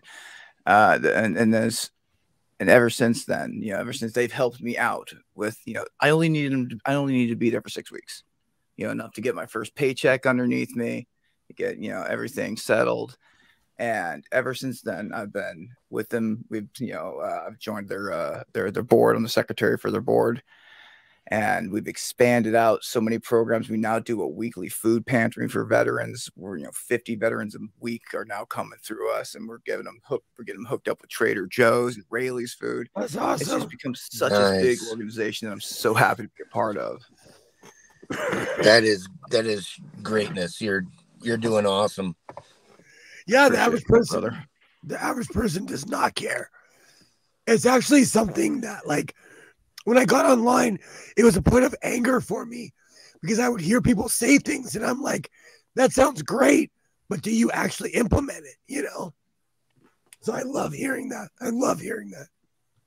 Yeah. Because, there were certain points in my life where I needed help, and there were people that helped me, and they saved me from doing something stupid, from, or putting myself in a compromising situation. So I appreciate people like that. Yeah.